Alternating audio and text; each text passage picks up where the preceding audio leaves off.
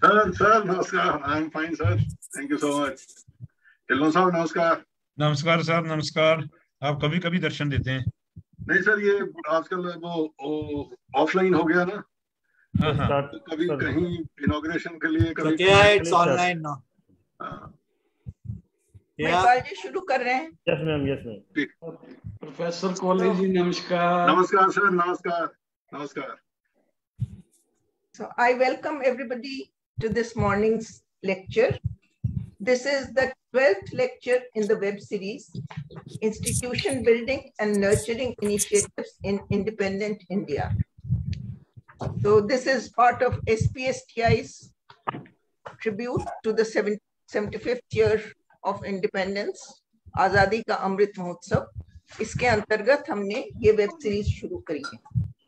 So most welcome Professor Baldev Singh Dhillon, a very distinguished scientist of our region, of the nation and of the world. Welcome, and also welcome to Professor Jairoop Singh, who has already been on our forum a number of times. So welcome to all the listeners as well. And I now hand over to Professor Grover, who will say a few words. Professor Grover. So thank you, Kia. It's indeed my pleasure to say something at the beginning, at the start of the 12th lecture in our series on institution building and the nurture initiatives in India. Today's lecture is titled as Indian Council of Agricultural Research, Punjab Agricultural University, and the Agricultural Research in India. And it is being delivered by one of the tallest academics of Punjab, an internationally renowned agricultural scientist, Professor Baldev Singh Dhillon, in the presence of another equally renowned academician as guest of honor, namely Professor Jairoop Singh. It is serendipity that Professor B.S. Dhillon and Professor Jairoop Singh have known each other since their college days together at Khasa College, Amritsar. They parted at that time and chose slightly different domains for further study and research. Professor Dhillon went to Punjab Agricultural University and later on to ICAR, where he did his PhD. And Professor Jairoop went to All India Institute of Medical Sciences for genetic research. So our speaker, Professor Dhillon, rose to the rank of Director of ICAR's Bureau of Plant Genetics and Research at New Delhi. And Professor Jairoop set up the Department of Genetics at GNDU and later on went on to become the Vice Chancellor in 2006, first of GNDU and later on the first Vice Chancellor of Central University of Bathinda. Professor Jairoop also served, after his retirement, he had gone away to Germany, but he was invited as a Vice Chancellor of his own alma mater, Punjab Agricultural University, and he served there for over a decade, the longest tenure that he has as a Vice Chancellor of PAU.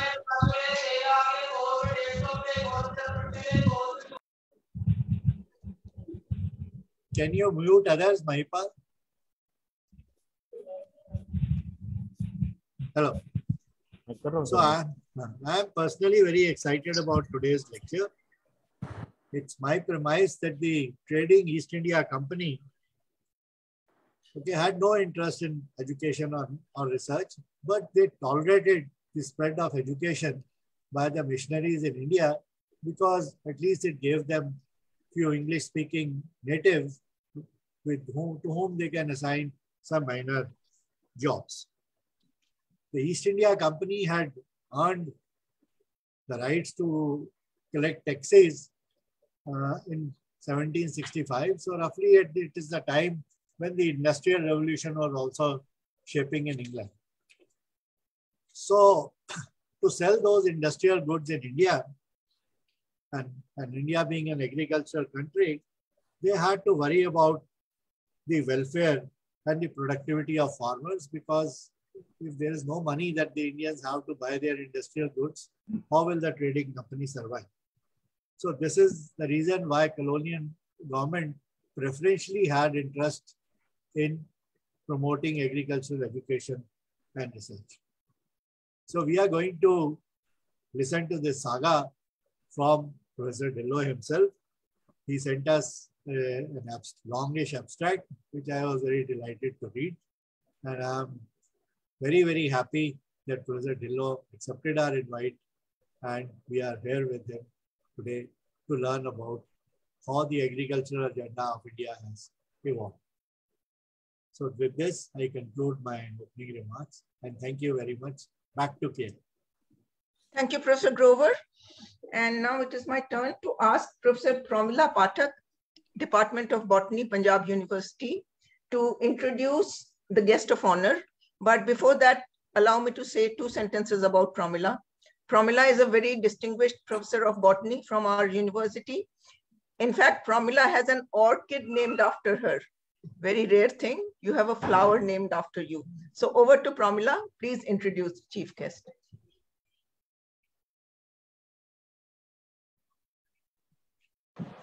Scholars and students, it's my proud privilege to introduce an eminent scientist, Professor Dr. Jairup. Closer to mic, Pramila. Your voice is not coming fully.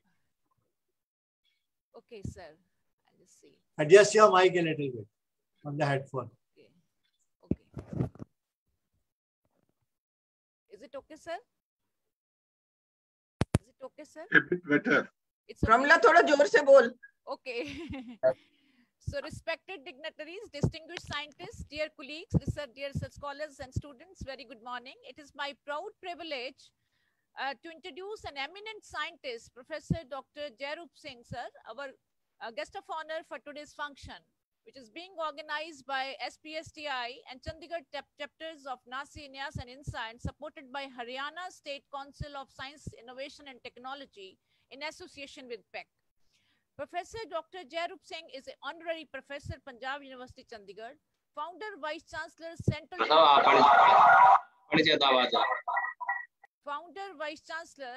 University of Panjab, Bathinda, and former Vice Chancellor, GNDU University, Amritsar.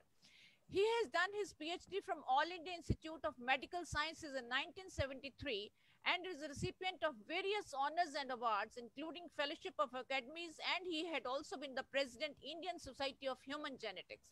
He is a member of many professional bodies, including International Association of Human Biologists, Pushpa Gujral Science City Society, and Rotary World Eye Foundation, India. An internationally recognized scientist, Professor Dr. Jairup Singh is amongst pioneers of human genetics in India. He has done significant research on genetics of eye diseases, diabetes, and population disease profiling. Following his strategy for identifying candidate genes, his research group has localized several genes for congenital cataract.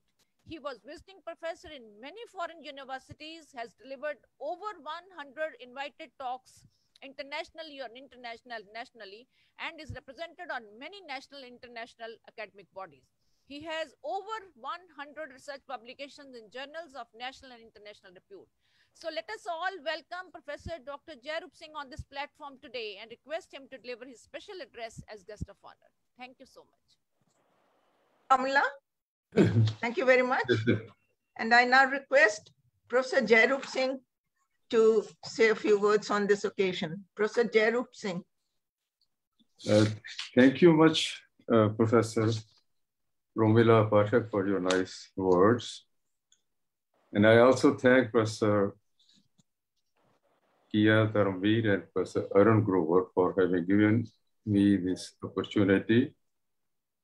Now, I had been your student, sir. In 1982, I had joined GNDU University as MSc student, and you had taught us, sir. For 1 month, I was there. I still remember your lectures, sir. Thank you. In fact, Spiti and especially Professor Dharamveer and Professor Grover, they need a lot of congratulations for having initiated this series of institution building lectures.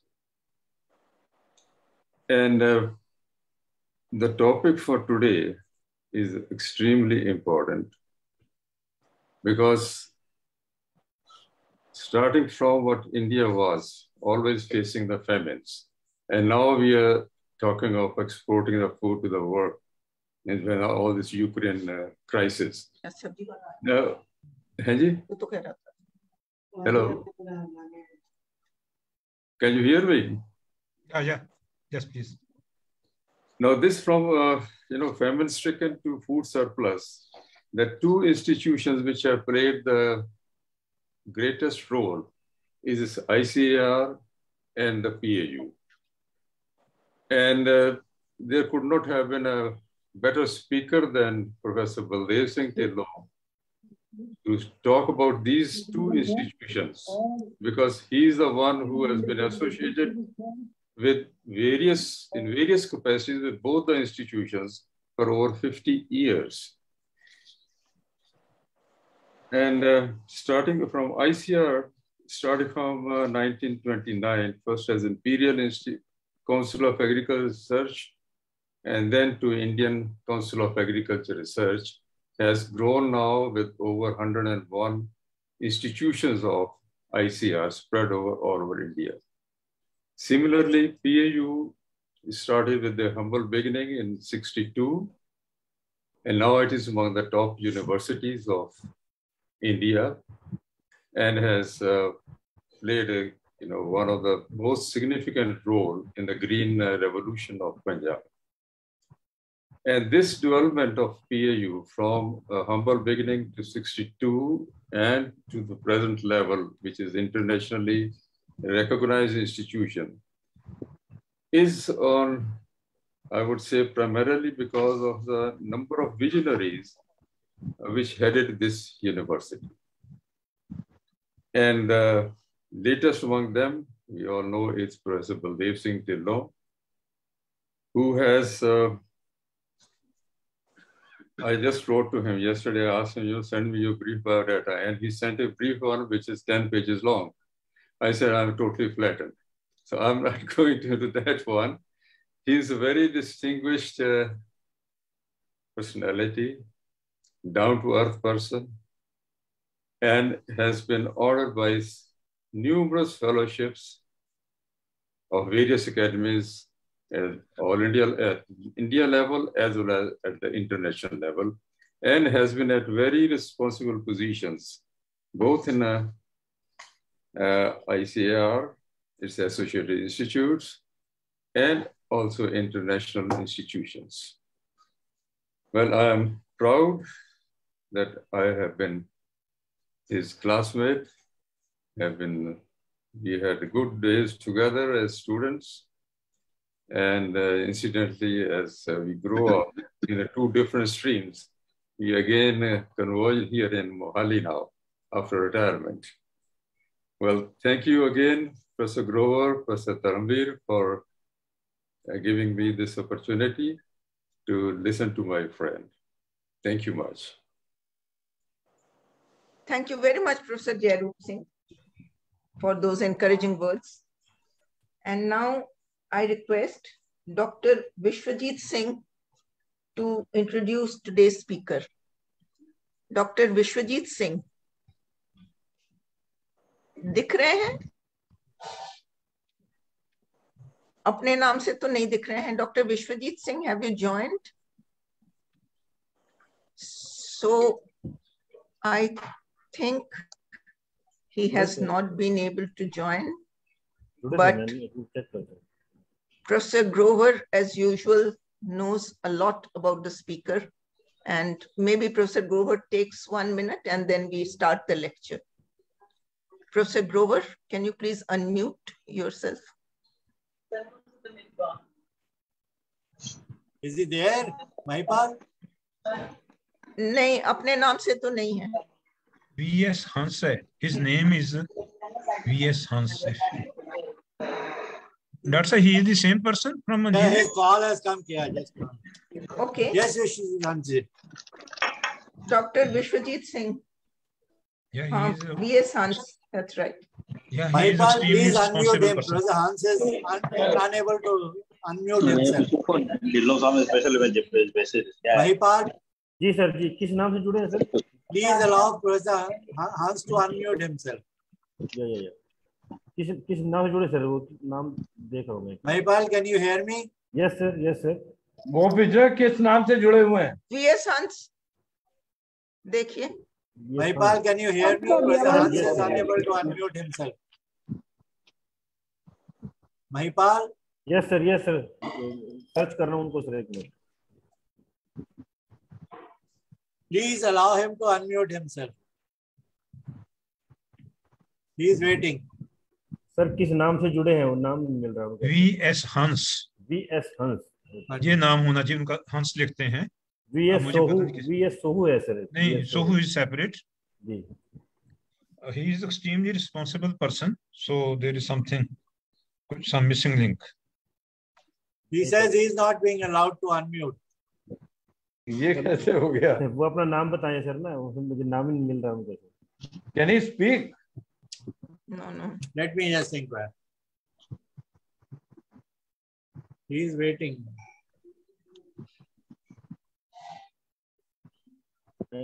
Doctor BS नाम है sir एक।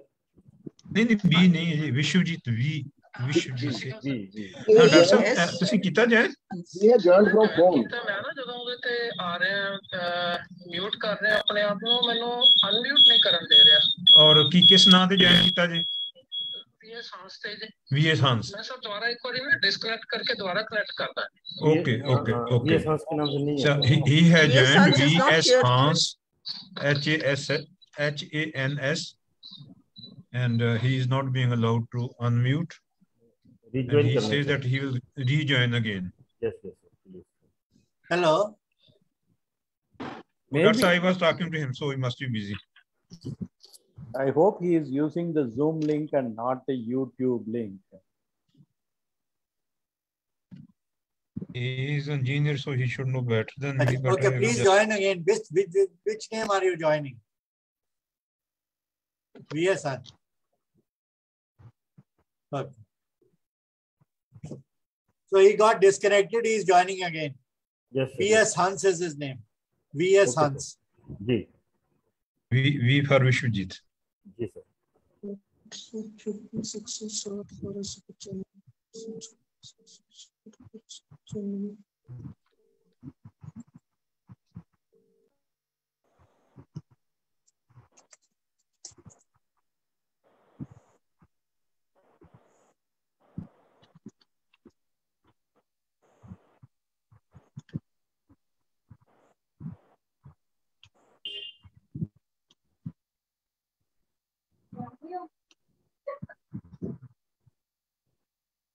Sir मैं दोबारा reconnect कर रहा हाँ जी। ਸਾਨੂੰ 1 minute ਦੇ ਦਿਓ। हाँ नहीं ਤੁਸੀਂ ਨਾ ਆਪਣੇ Zoom ਦੇ ਲਿੰਕ ਤੇ ਕਰਿਓ ਆਪਣਾ, ਤੁਸੀਂ YouTube ਤੇ, हाँ Zoom ਤੇ ਕਰਿਓ please. Zoom ਤੇ ਕਰ ਰਿਹਾ। Yeah, he is trying.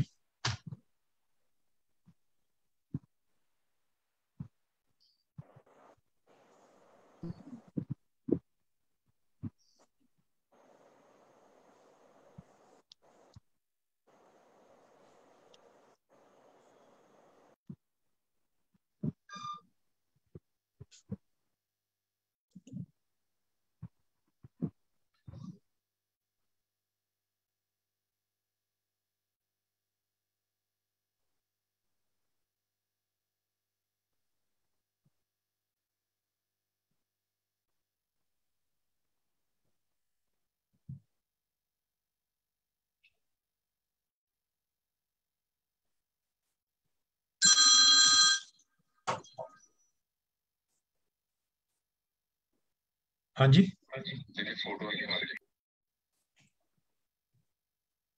Yes, Professor Vishwajit.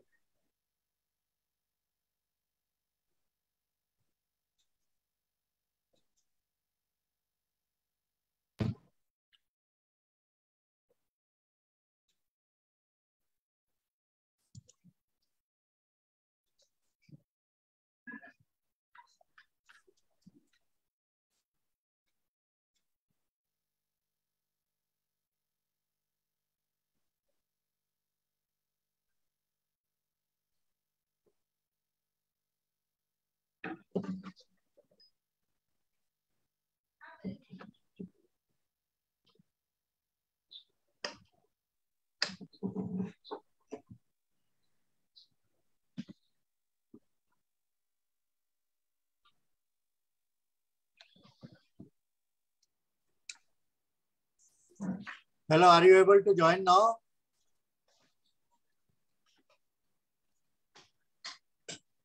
Otherwise, Professor Grover, let him speak on the phone and you put the phone in front of the speaker. Am I visible now, ma'am? Yeah.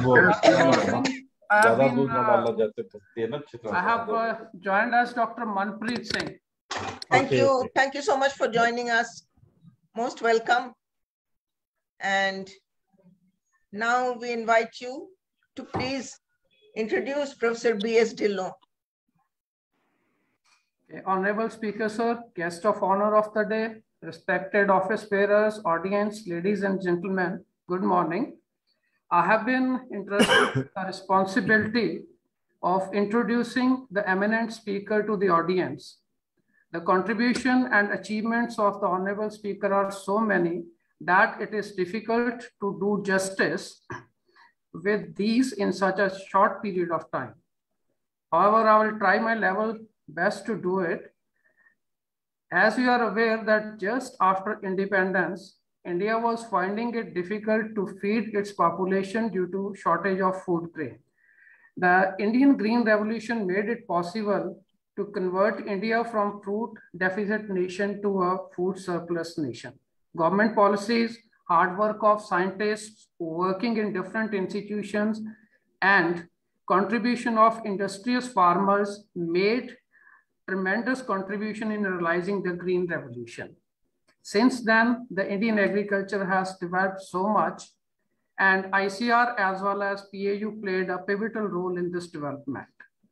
To elaborate on the role of ICAR and PAU in agricultural research in the country, I think today's speaker, Padma Shri Awardee, Dr. B.S. Dhillon, the former Vice Chancellor of PAU, is the best suited person for this purpose. Born on June 27, 1947 at village Duburji in the Amritsar district, Dr. Baldev Singh Dhillon has outstanding academic credentials. He obtained his doctorate from Indian Agricultural Research Institute, New Delhi, MSc from Punjab Agriculture University, Ludhiana, and BSc from Khalsa College, Amritsar. He has bagged many prestigious scholarships, fellowships that included postdoctoral fellowship, namely German Academic Exchange Service, which is popularly known as DAD Fellowship, Alexandra von Humboldt Fellowship, University of Hohenheim Fellowship to work at the university in Germany, as well as Euro Fellowship to work at University of Birmingham, USA. Dr. B.S. Dhillon is a world-renowned scientist in the field of plant breeding and genetic resources. During his illustrious career, Dr. Dhillon served in different national and international research organizations in different capacities. So these organizations include ICAR, PAU, University of Hohenheim, CIMMET also. So as a maize breeder, he started his career in PAU and developed 16 varieties that have been used commercially at national and state level, and 59 inbreds and 6 heterotic poles that have been used commercially and served as genetic resource in India and abroad. Dr. Dhillon, during his stint as Vice Chancellor of PAU, streamlined the research in integrated management of natural resources and applied inputs, integrated biotechnology with crop improvement, food technology with nutrition and processing, and in crop residue management also, which is a very important and area on which focus is there at the national level.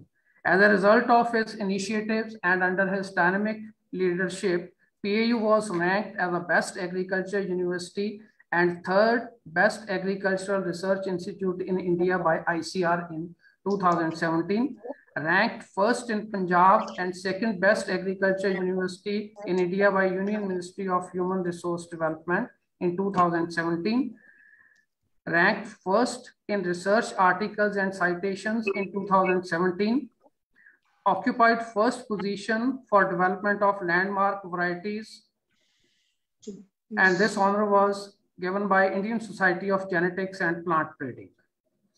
Apart from this, PAU was adjudged as one of the 70 icons of modern India by leading magazine India Today in its special issue on 70 years of independence, and it was entitled as Icons of Modern India.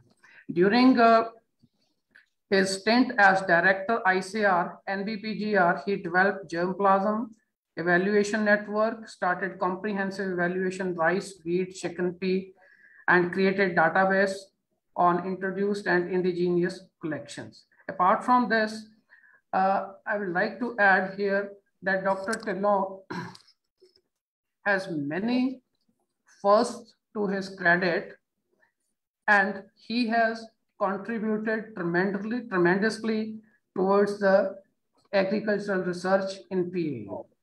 And in the state bureaucracy, it is a known fact that if you want to learn about agriculture in India and particularly in Punjab, it is best thing to do is to spend time with Dr. Dhillon. He is in fact known as an encyclopedia of agriculture in Punjab and India also.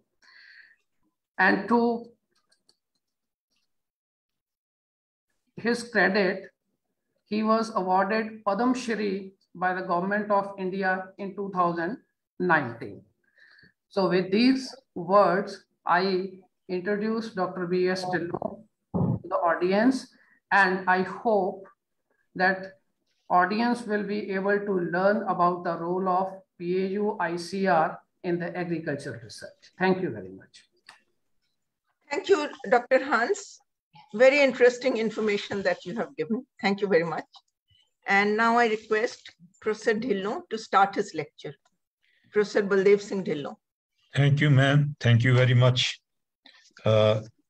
Jairoop Singh, Guest of Honor, Dr. Tarmveer ji, President of the Society, Dr. Arun Grover, I will say the Chief Organizer of all the things and bringing us together, Dr. Ma'am Kia Tarmveer, eminent personalities in the audience from ICAR, from PAU, from Delhi, Chandigarh Academic Circle, ladies and gentlemen, good morning, Sat Sri Akal, Namaskar. Thank you, Dr. Hans, for very kind words. It is all teamwork, support from the family, and above all, Paramatma di, Rab di Kirpa. God's blessing are to be there and good colleagues must be there. So it is not of great pride and privilege for me. And I thank the society for this opportunity, particularly Dr. Arun Grover. Dr. Arun Grover not only he motivated me to speak on this. I said, Dr. Sahib, it is very difficult, but he provided me some material also. And yeah, may I share, please? May I share the slides? Yes, sir, yes.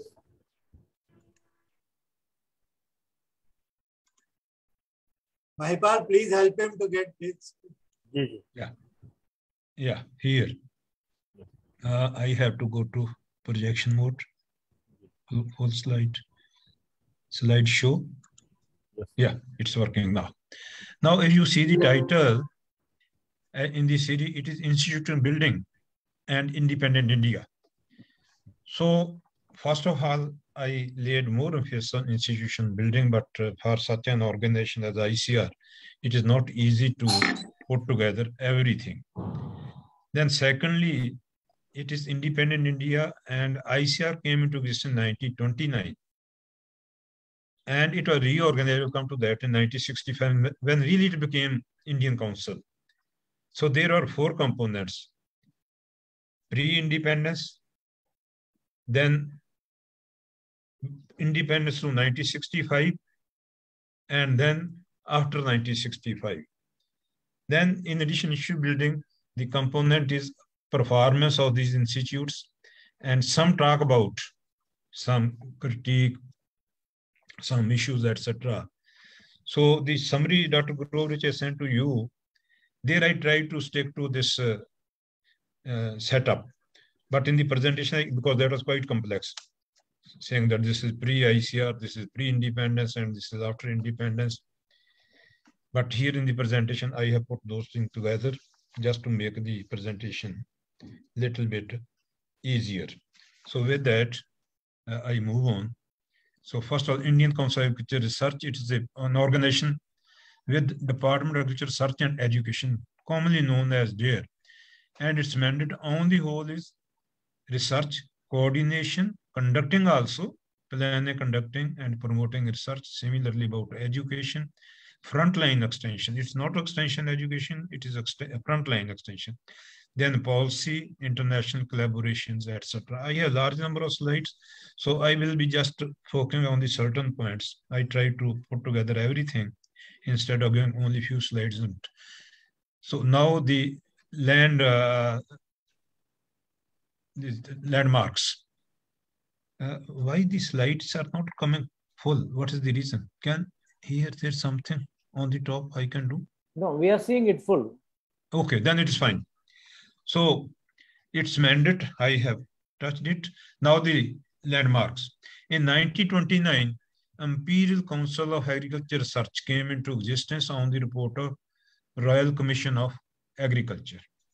And in 1948, in June, I had written here date also because at many places they write 1947 also. It was renamed as Indian Council of Agriculture Research. Then 1957, before ICAR has really control of the institutions, the All India Coordinated Research Project on the recommendation of joint Indo-American team, it was started. First one was in maize. I happened to work in that. And with the success of maize project, now it is in 82 disciplines or commodity. I'll come to that later on. Then first university in agriculture education, deemed university status, Indian Agriculture Research Institute. 60, I think that was on major boost, 96, establishment of the universities, state agriculture universities, then later on came Central Agriculture University also. First one was in 1960, Pantnagar. Then second was Odisha University of Agriculture and Technology at Bhubaneswar, 1962. And after a few months in the same year, PAU came into existence. Then real things started as far as ICAR is concerned. 1965, first time reorganization. Creation of one position of Director General and 4 positions of Director, Deputy Director General. And Dr. B.P. Pal, an eminent agriculture scientist from erstwhile Jalandhar district. He was born here. I will come to that later on, to that aspect. He was first DG. Before that, ICAR was just acting as a society attached to Department of Agriculture of Ministry of Agriculture, Food and Agriculture. Name of the ministry changed over years. Then from 1960 on, Ministry of Agriculture and commodity committees. There were also commodity committees.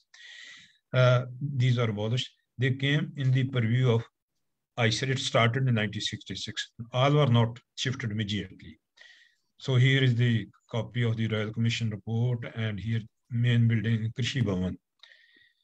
Then 1973, the second reorganization. In this year, a Department of Agriculture, Research and Education was created, small department, and DG ICAR was given concurrent duty, concurrent responsibility of Secretary DARE. So now ICAR, the DG ICAR has twin responsibility connected to the Government of India also as a Secretary, and also Director General of ICAR as a, Director of the Society. Then in 1973, ICAR started Agriculture Research Recruitment Board. In 1974, this is again a major step. First, Krishi Vigyan Kendra. I will come to that later on, why I am saying first major step. 1975, ICAR started Agriculture Research Service. Now all scientists in ICAR institutes, they are under this service, and the common rules and regulation, they can be transferred everywhere. Many major projects came, but first major project which came was 1979, NARP, National Agriculture Research Project. It was funded by IBR, the International Bank for Rural Development. And in that, the regional stations, they were expanded. For example, in Punjab, I was associate professor at the time I prepared the project. The regional station at Gurdaspur, it was established in 1911, Gurdaspur station. Etc. At Jalandhar, at Kapurthala, at Bathinda. These centers, they were upgraded. So similarly, throughout India, it was one major project. After that, I am not listing the project. Then again, major step came in 1993 when ICAR also established a Central Agriculture University. First one was at Temple, now there are 3. Then 96, National Agriculture Education Accreditation Board was established. Then National Gene Bank, now it is the second largest gene bank in India. It was established in 1996. Then 2001, National Agriculture Science Center. Most of the colleagues being not from agriculture, you must be aware of agriculture, this National Science Center of which we have near this Habitat Center, Indian Center, etc. That small one, I think CSIR or INSA, I think CSIR. On the pattern of that, ICAR established a very big one. I will show you the photograph of that. So after 1963 reorganization, a number of institutions were transferred to ICAR, plus number of institutes were established. So I cannot go in detail of all those, but I will go into detail or some history. That history roots are before, I will say, independence, but after that we made major development. So National Agriculture Research System, National Research System to National Agriculture Research and Education System. Then came National Agriculture Research Education and Extension System, as I told you about Krishi Vigyan Kendra, and now we simply refer to it as National Agriculture System. So ICAR apex bodies coordinating, guiding, and managing. You will find different words in different publications. One of the largest systems in the world with 112 ICAR institutes, 71 agriculture universities, and 4 central universities having agricultural faculties spread across the country. It has 8 divisions at the ICAR headquarters. Initially, in the earlier slide, I mentioned 4. So when this reorganization was done, they separated horticulture from crop science, fishery from animal science, agriculture and engineering from nature resource management. Earlier it was soils, agronomy, and engineering, name of the division, and created new division of agriculture extension. That is how then the NARS became to NARS and then NARIS. And in addition, we have a position of national director.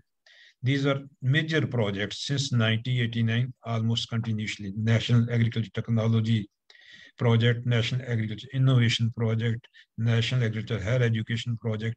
So we have 9 deputy DGs and 1 DG. So this is a view of ICAR site. Now coming to, again details. This out of 112 institutes, 101 are research institutions, and 11 are institutions. We have 731 KVKs, and they are being managed by 11 institutions, different regions of the country, known as Agriculture Technology Application Research Institutes. Of these 101, 4 are deemed universities: IARI, Indian Agriculture Research Institute at New Delhi, National Dairy Research Institute at Karnal, Indian Veterinary Research Institute at Isnagar near Mukteshwar, and Central Institute of Fishery Education. This is the latest one. Then 68 institutions major institutions, you can say. Like one, we have Indian Institute of Maize Research, Ludhiana. Then 12 are National Research Center, little bit lower. For example, National Research Center on camel. Camel is not as important as maize. Then 11 research projects, so still little level, lower level. For example, Directorate of Floriculture at Pune. We know floriculture again is not that important. 6 bureaus taking care of nature resources. For example, National Bureau of Genetic Resources and National Gene Bank. Similarly, we have National Bureau for Fishery. For animal science, we have at Karnal. One is Bureau for Land Use Survey, etc. So that's about research institute. Now coming to universities, 71, it was a major step in the establishment of agriculture university on the pattern of land grant university. Land grant university means that the university in the US were given large land area. So they were doing research, extension, teaching, research, and little bit extension also. So of these 71, 64 are state agriculture university. Some are having everything, but some are only agriculture as PAU. Some are horticulture as the one at Karnal coming up. Some are animal sciences at Guru Angad Dev University at Ludhiana. Some are fishery. There are only few fishery. 4 ICAR deemed university, which I mentioned earlier also. These 4 are counted on both sides. Please, if someone totals up, should not confuse. These are counted as research institution also and in the university also. Then 3 central agriculture university. First one was Impal, second one was Bihar, and third one is in Budelkhand. In addition, there are 82 All India Coordinated Research Project. They are unique in themselves. I think these are the backbone of research system. I will come to that later on. Only there are 54 All India Coordinated Research Project, as in case of maize. Then 25 simply network. There is little bit difference as rodent control. That is not that important. So 25 are network, but on the whole, we count them together. Then ICAR has a responsibility international cooperation also. We have 2 international institutes. Yeah, CG means consultative group on international agriculture research, because that's the 2 big names. So I wrote only CG, which is most common. And there are some other institutions which are outside the purview of CG system. So 2 CG institutions have headquarters in India, one at Hyderabad, other at Ludhiana. And these are all SIMT, SIP, ICAR, CG institution. They have their either centers or scientists. And these 2 are outside the purview of CG institutes. Biodiversity International started as CG institution. Now it is independent of CG. And CABI is this Commonwealth Agriculture Bureau. So they have also their scientists in India. Then a look at, as I said earlier, that the agriculture development of agriculture research system started pre-ICAR era, before 1929. So in 1980, we have Famine Commission report, which led to the creation of Department of Agriculture. Before that, there was no Department of Agriculture. Their mandate was improvement of agriculture apart from famine relief. So as Dr. Grover Saab also mentioned in the beginning, the idea in the beginning entirely different. So in the beginning, they just thought of famine relief. Then, of course, came what commerce is. I will come to that commerce later on. So first gentleman, he was representative from Royal Agriculture Society. He was appointed as consulting chemist. After that, the initiatives came.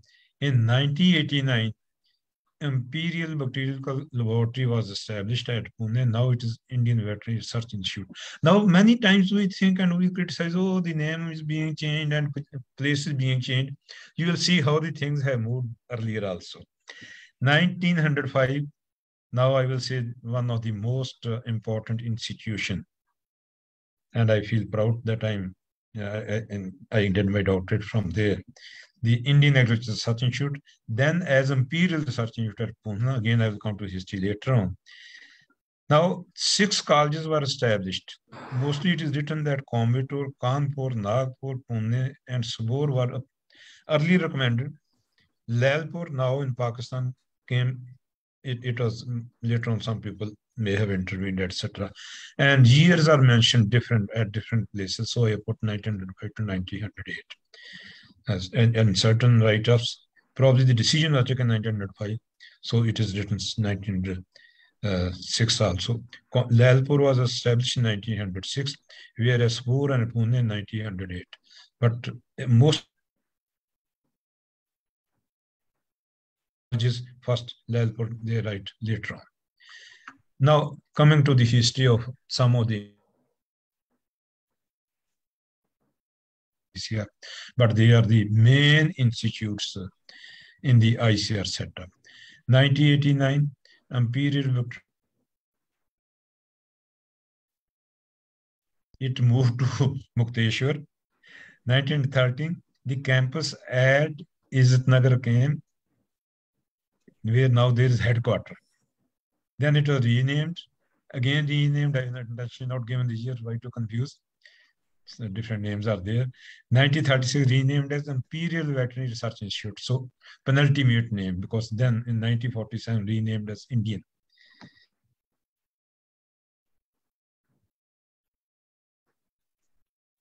College of Animal Science started at the same time at which the college at IARA, they call it PG school, was established in 1950. ICAR, but it got deemed university status got in 1983, whereas IARA got earlier. Now here we come to IARA. 1905, Agriculture Research Institute established. It is now the place is known as Pusa Bazaar. When I visited this place first time in 1975, I said, where is Pusa village? They said, there is no Pusa village, there is a Pusa Bazaar. At that time, could not understand. And about this, Dr. Grover knows history more than me. There was a gentleman, Henry Phillips from Chicago. He had some relationship with Laura Irwin at that time. And he donated $30,000 for establishment of a college on the paternal land Grand University. So it was established there. Again, it was renamed, again renamed. In 1934, there was an earthquake. So the institute was shifted in 1936. It was inaugurated in New Delhi.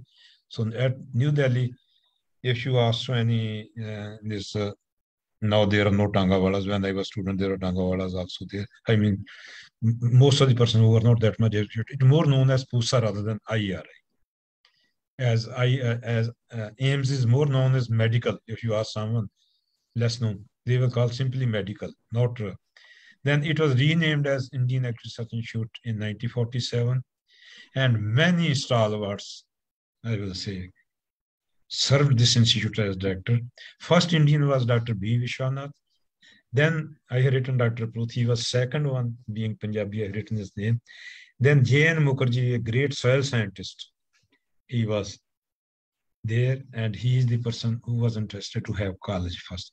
Then Dr. A.B. Joshi, who I will say was as important, as intelligent as Dr. B.P. Paul or Dr. Swaminathan, but he missed to be DG of ICAR. H.K. Jain, who worked later on CG Institute, Dr. R.B. Singh, again, he is still there. All others have, I mean, those who have mentioned here, there.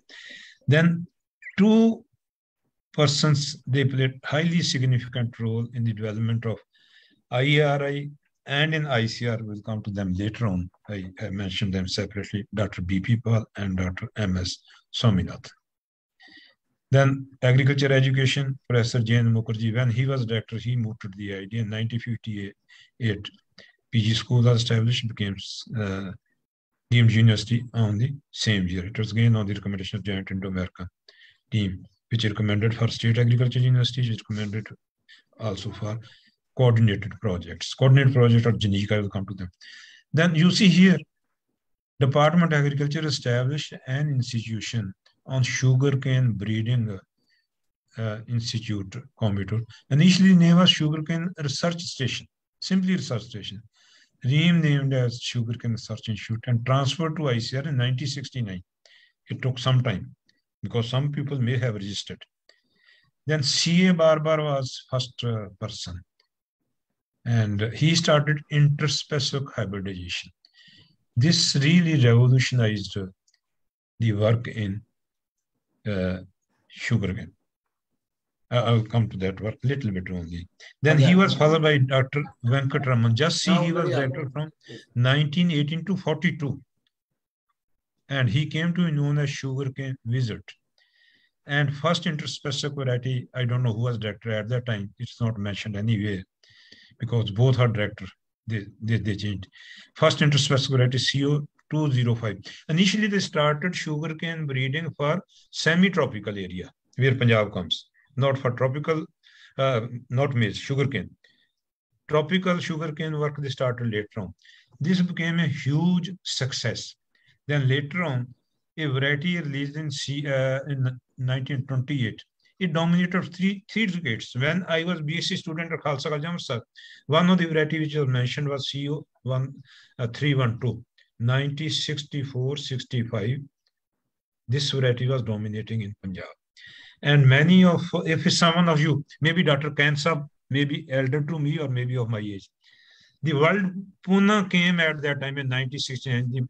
The sugar cane, the जो गन्ना हम आज देखते हैं मोटे वाला, पुराना गन्ना मुझे अभी तक याद है. We were sowing. I belong to Amritsar district. I mean, Amritsar Navartan district. Punjabi they छवल्ट कमाद sugar cane. Hindi में ईख है, पर जहाँ सहारनपुर एरिया में कमाद भी. HPTI का नाम भूल गए हैं. HPTI Kanpur. They have been doing research at sugar also. Doctor साहब आ रहा है, वो बाद में है. अच्छा, वो बाद में है, वो बाद में आ रहा है. मैं I'm going here historically, which came first. So Pune came from there. Pune, doctor can साहब को पता होगा, जो उस टाइम पे 1950 में पहले कमादी हुआ करती, just like finger.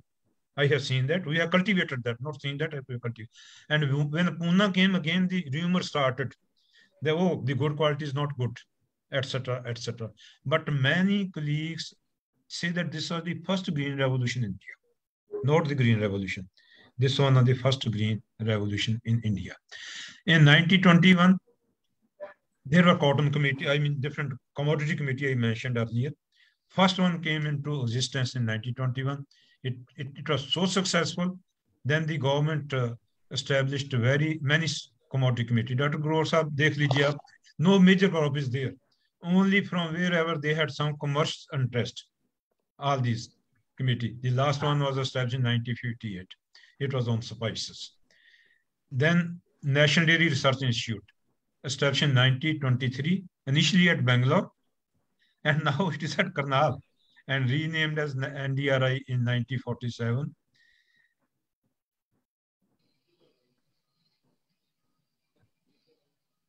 Deemed university status in 1989. Now many times in ranking, either IER is on top. All these three institutes, IVRI, NDRI, and IERI, they are on top either this year or that year.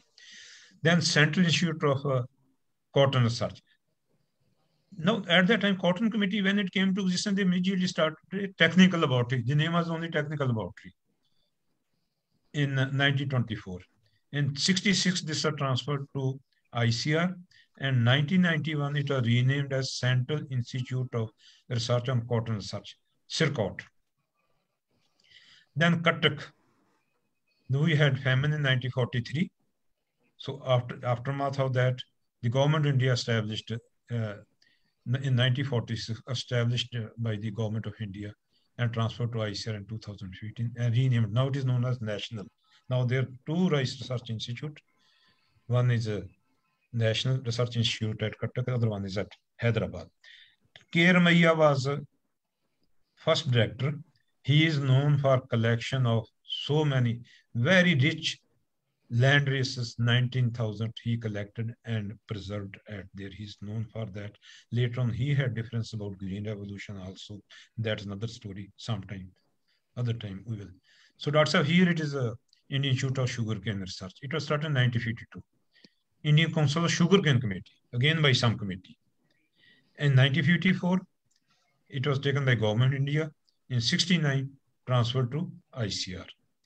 Then SIFI, I have only because this came much later, but because it is one of the 4 deemed universities at ICAR, so I have included it. This is again an interesting example. One gentleman, I don't know how many of you may have heard his name, Professor Bosi Sen. He got education from UK or USA, I don't know, came back, highly dedicated person, started his own lab at Calcutta. In 1936, shifted to Almora. 1959, he was doing work on donation and grants. And one of the crop on which this laboratory was working was maize. So I know that quite well. In 1959, handed over to UP government. In 1974 to ICAR, renamed as Vivekanand Parvatiya Krishi Anusandhan Sansthan. It is renamed in Hindu. And Dr. Jairup and other colleagues from ICAR. Dr. J.P. Tandon was first director in 1974. Dr. Jairup, if you remember, he was our professor in plant breeding 401.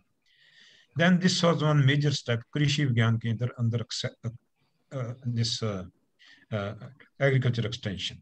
First one was established in Pondicherry in 1974, and now you can see 731 over different times, and they are connected to 5.4 crore farmers, and with different organizations which are there.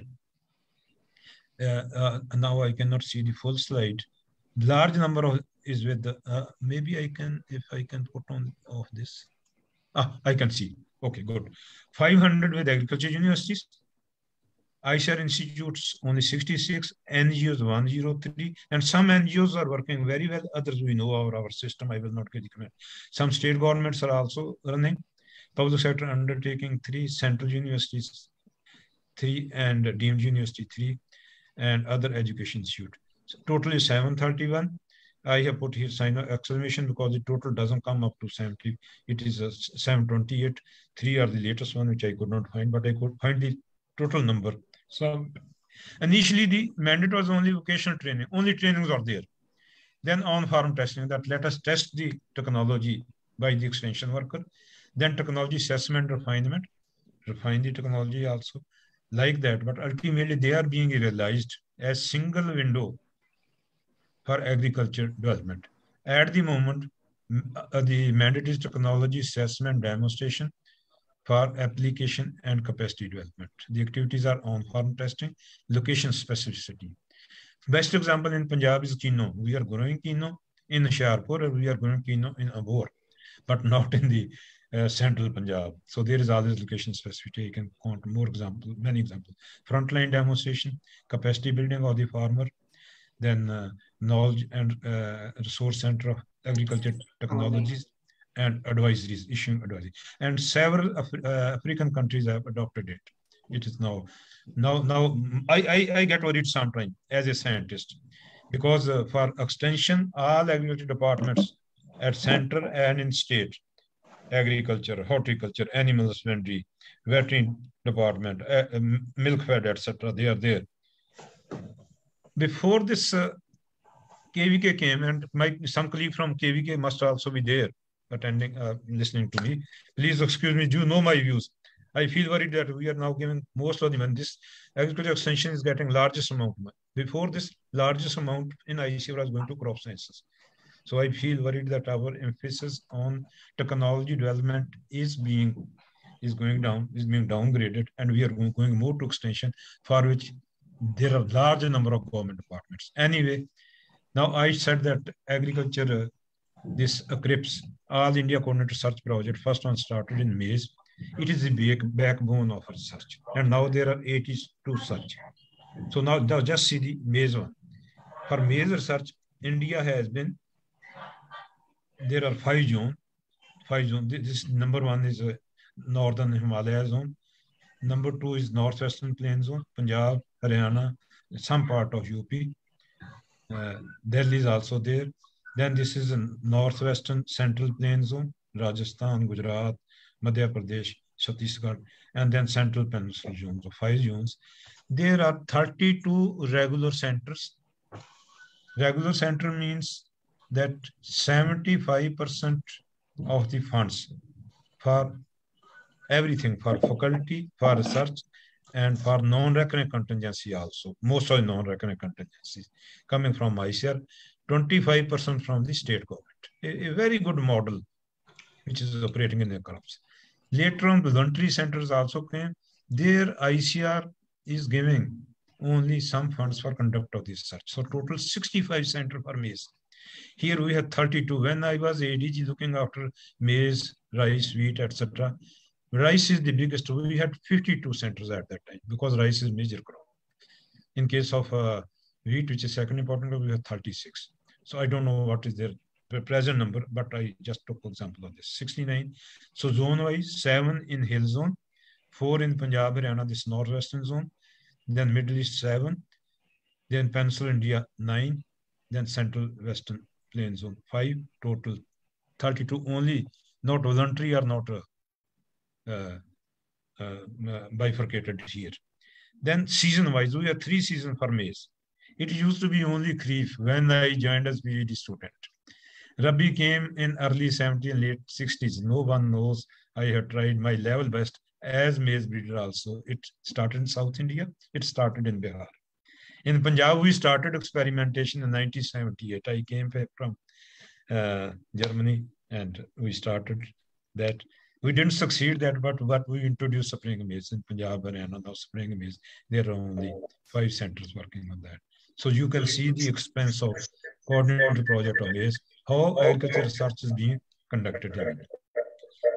So next comes Agriculture Scientist Recruitment Board and Research System, established in 1963, restructured in 90. It was part of ICAR, but in 2000, now it has been separated and now it is attached to DARE. And the new service, this Agriculture Research Service came in 1975, as I mentioned earlier also.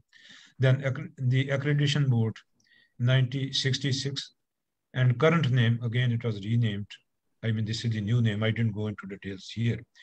Many times you may be hearing that some universities in Punjab or institutions, colleges, not institutions, they have got accreditation from ICAR, but Punjab is not giving. They were all the time blaming one person or another. One of them was myself, who was being blamed. But ICAR says very clearly, ICAR provide accreditation to agriculture university colleges. ICAR accreditation is not mandatory, and it serves only badge of quality. It doesn't give approval to open an institute or a program. This is very important because here, mostly they are opening the institution in agriculture. So it is just mandatory in 2016-17. Now they have, if someone want to get a grant from ICAR for teaching, research, etc., they have to get the institution or college accredited. This is an agriculture research center. It's a wonderful building, wonderful building. This is the guest house. Then there are offices of National Academy of Agriculture Sciences, then offices of the International Institution, then museum also, agriculture museum, starting from when the agriculture started. Wonderful museum. If you happen to go there, please visit the museum. Then National Academy of Agricultural Sciences, one of the youngest academy, came in 1990. Again, Dr. Grover, I was surprised. I saw the document of the academy. It is written, it is vision of BPPAL. I only that the FNAAS at that time, Dr. Pal was there, Dr. Swaminathan there, others were there. They started this. They had 12 regional chapters. One center is named Ludhiana, where Punjab, Himachal, Jammu Kashmir, and Chandigarh are there. They named it Ludhiana because when I was director, sir, they made me convener. Then I was Vice Chancellor. I requested them many times, please change it. I think they will be changing the name. Ludhiana should not be because there are different states are covered. Then there is forum. This is a forum for deliberation of important issues, organizing meetings, then giving policy feedback on policy issues. Here it is policy inputs, and then accord recognitions. For example, fellowship, which is now most valued in agriculture among agriculture scientists, and also support research prizes also. Then I thought I should mention name of some of the director generals. Of course, these two were there when the first expansion came during the time of Dr. B.P. Pal and second during the time of Dr. M.S. Swaminathan. I have put name of Dr. N.S. Randhawa. He was PhD alumnus and he was there for 5-6 years. V.L. Chopra, again Punjabi, and Dr. R.S. Roda. He was from HAU, basically from Rajasthan. He served for a very long time after Dr. Swaminathan, for a very long time. Others were many there. I just put on some of the directors. Now, what happened? Don't worry about first table because other will take some time. Just see wheat production, 63-64, 9 million tons, and 67-68, 20 million tons, more than double.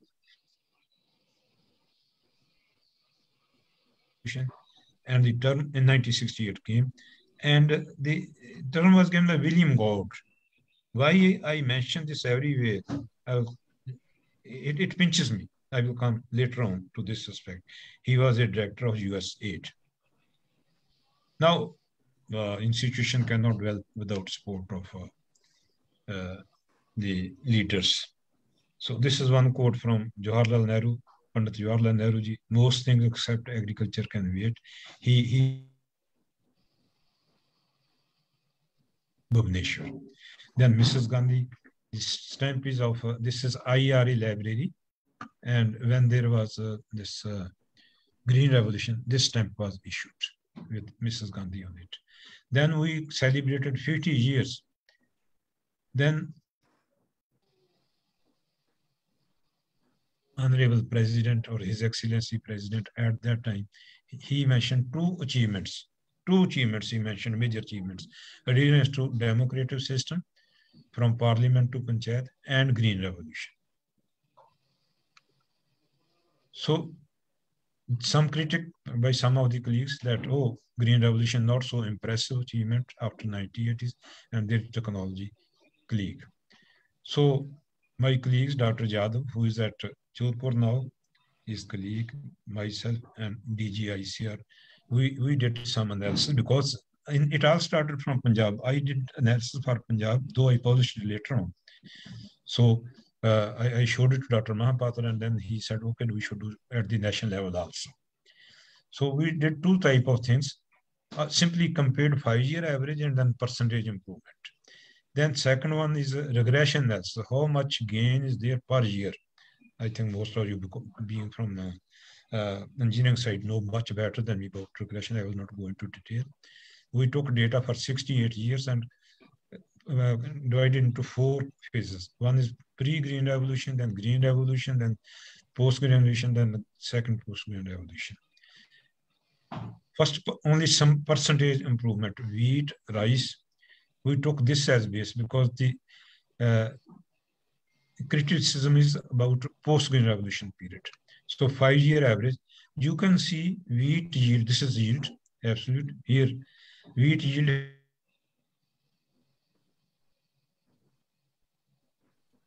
Then sorghum, this is a special case. There was, I will say, misdirection. We had a very outstanding person, Dr. NGP Rao, working on it, but sometime something happened.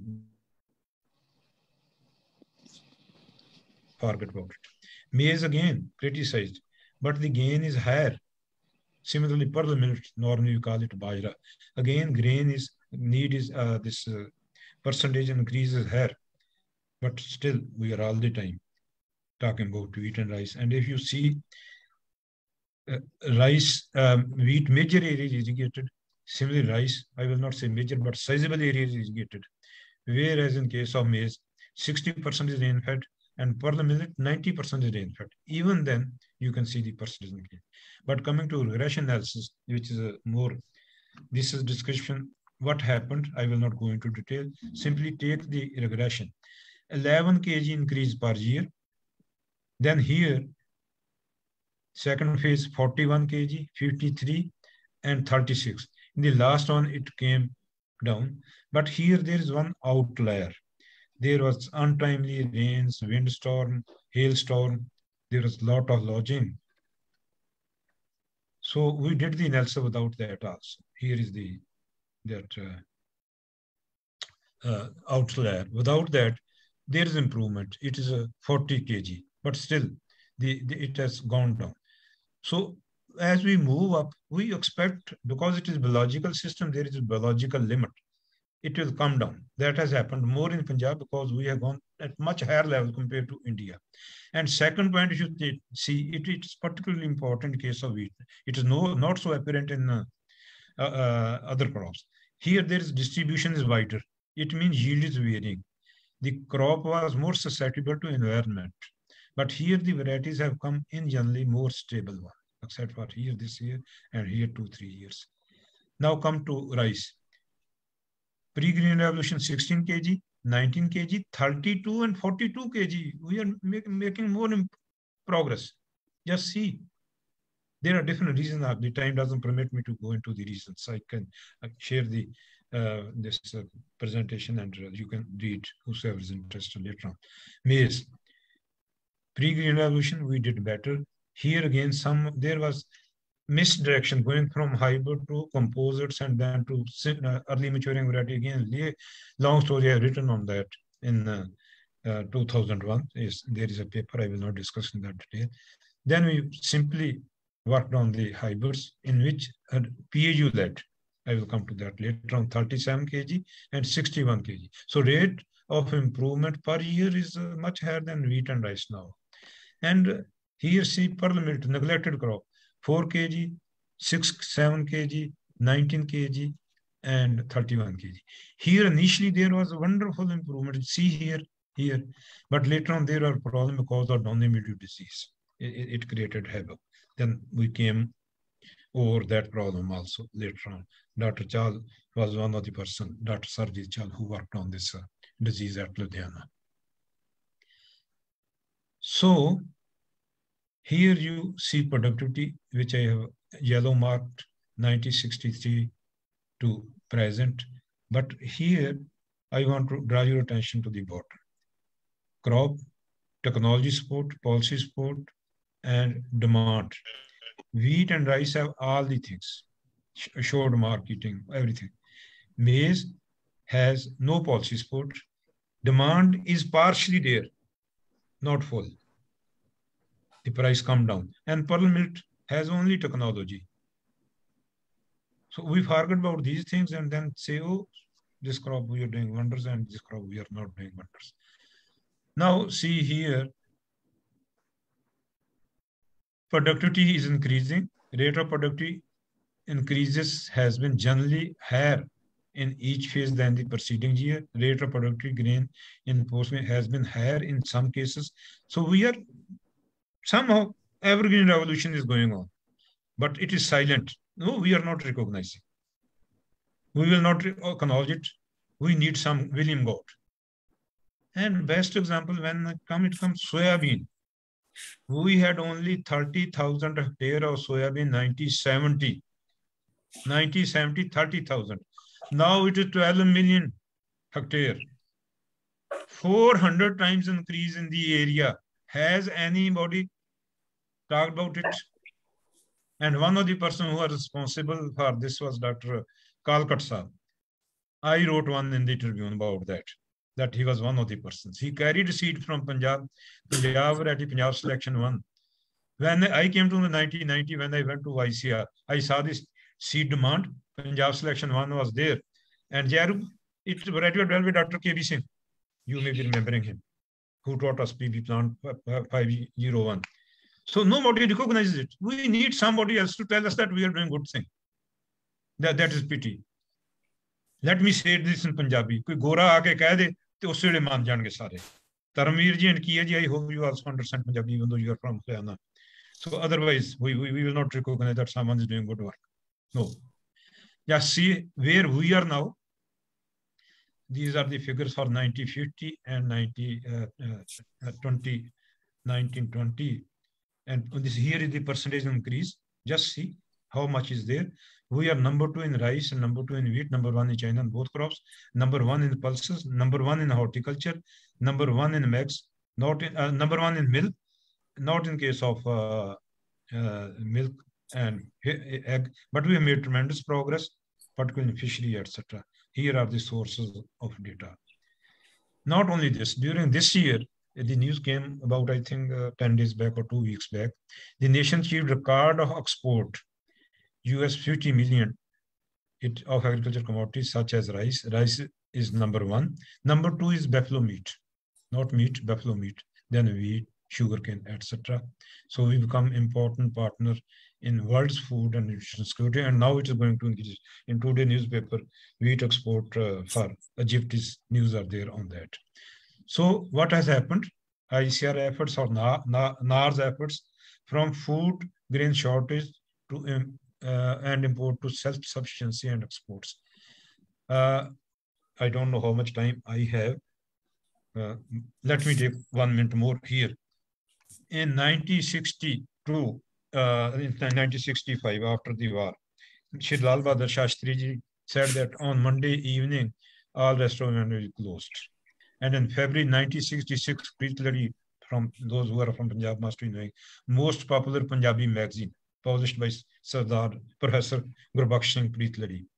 1962, one full-page advertisement in Punjabi by Government of India. Please eat 2 fulkas instead of 3 because we have to import otherwise. Yes, wheat. Anyway, from subsistence farming to intensive technology-led farming, front-ranking producer, and led many green revolution white. I cannot go into detail. And probably I say that we are continuing green revolution or evergreen revolution, whatever we want to say. Now, a little bit about PAU. We started from one of those 6 agriculture colleges, Lalpur. It came to College of Agriculture. Initially, it came to Khalsa College. Then it came to Ludhiana. Then university was established in 1962. And 1970, initially Ludhiana and PAU and HU bifurcated. Then after some months, Padma also went to Himachal Pradesh. And 2006, PAU and Guru Angad Dev University, Veterinary University. So now we are family of 4 universities. You can say that mother is Ludhiana.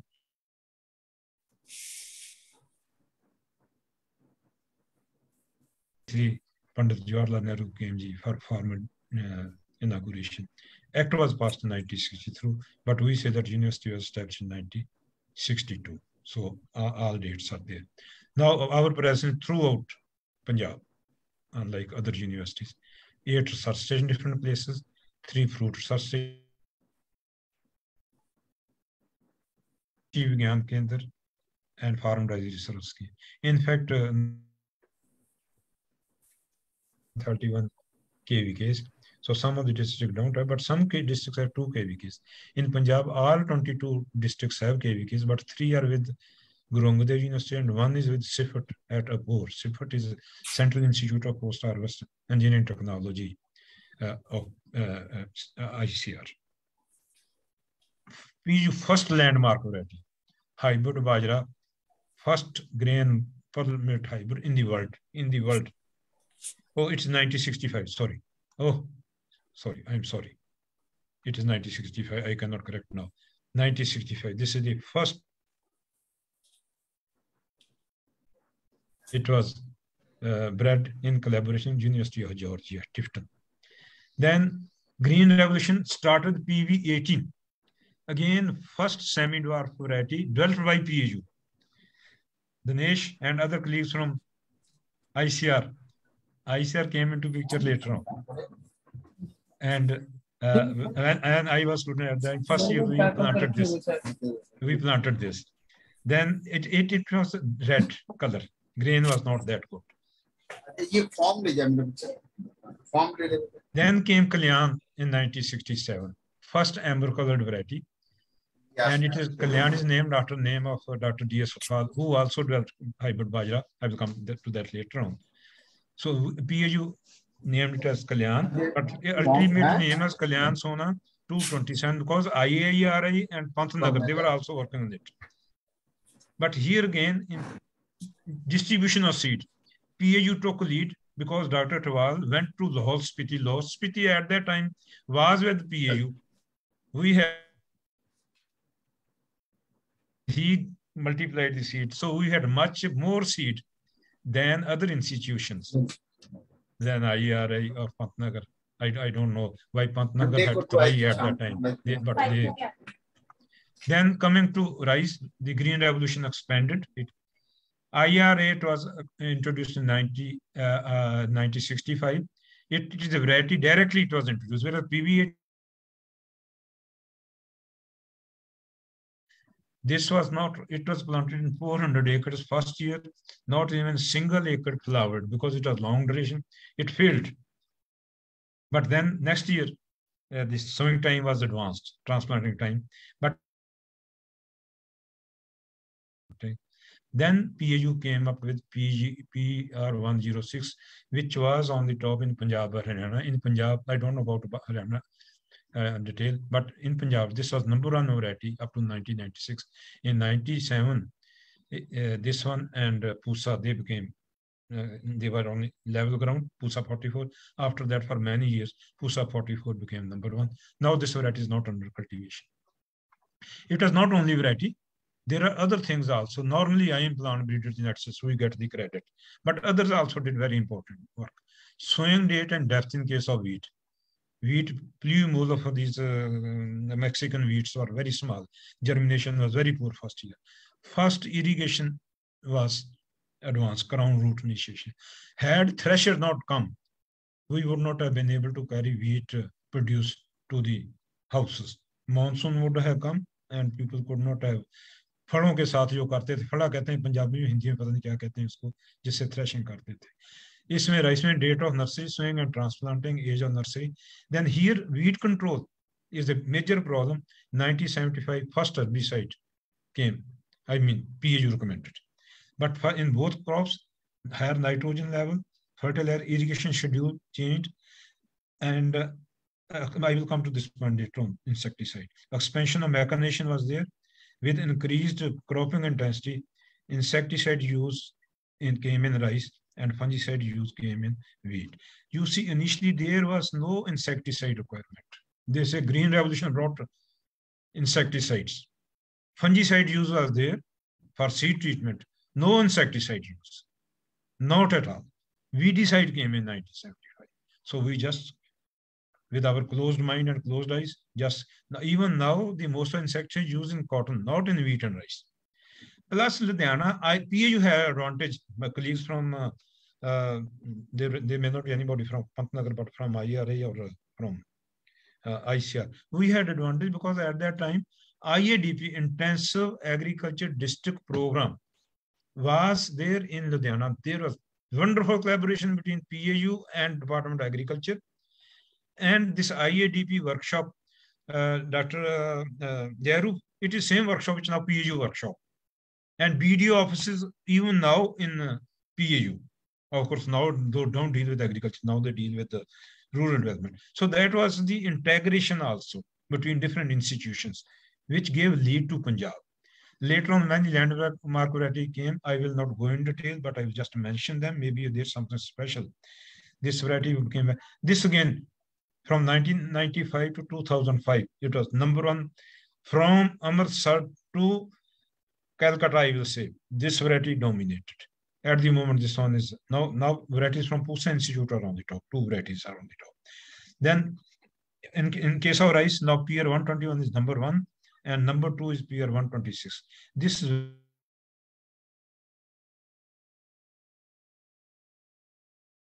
which dominated.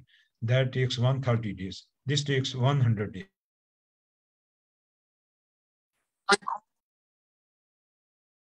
Problem. Agati 76, first early maturing variety, which brought spring maize. Of course, we also did the experiment, but it started more with the farmer rather than PAU. This is first single cross hybrid. I told you earlier about cross hybrid breeding. First single cross hybrid bred in Punjab in case of maize. With this, the breeding program in Indian level, it changed. Single cross, I will go in, I cannot go in detail what is single cross. Yeah, those who are coming from Bathinda district. Earlier, SS used to be the main variety, released in 1928, dominated for 40-50 years, but we could not take cotton crop, only one crop a year, or after that barley, etc.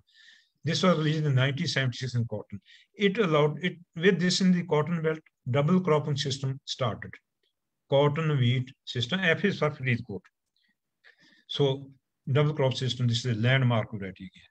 Then BT1, first variety which came, GM crop variety in India, is again in cotton from PAU. It didn't succeed because of pink bollworm, but pink bollworm came later on. COG 64 again, landmark variety in case of sugarcane, again released in 1976. Agati 76 in 76, F404 in 76, COG 64 and 6. It dominated Punjab, Haryana, and Western UP for many years, many years. This is one recent one, Gobi Sharson. It is now under cultivation from Pathankot to Bor. Very good variety. Then SML 668. This is summer moon, spring moon. It That this is the most common variety. It was G65. Gurdaspur 65, matured in 65 days. Again, a story behind that release. I don't have time for that. With that, 3 cropping system started. Mostly with the potato and wheat and summer move, etc. This is the most important pulse at the time. Then Punjab hybrid, first hybrid in case of vegetable. Then CH3 chili, very important. It dominated for 20 years or so. Now we are CH27. This is wonderful variety of Punjab Shohara. It can be transported. Here I have put in a red. Those who are aware of Kino, one of the input we were getting that it has many, if you see the seeds here, average is 21. We started work on 2006 and came up with, now it has 3 seeds. Wonderful variety, sooner or later. We started distributing its plantlets 3 years back or 4 years back. And now PAU has done survey, Dr.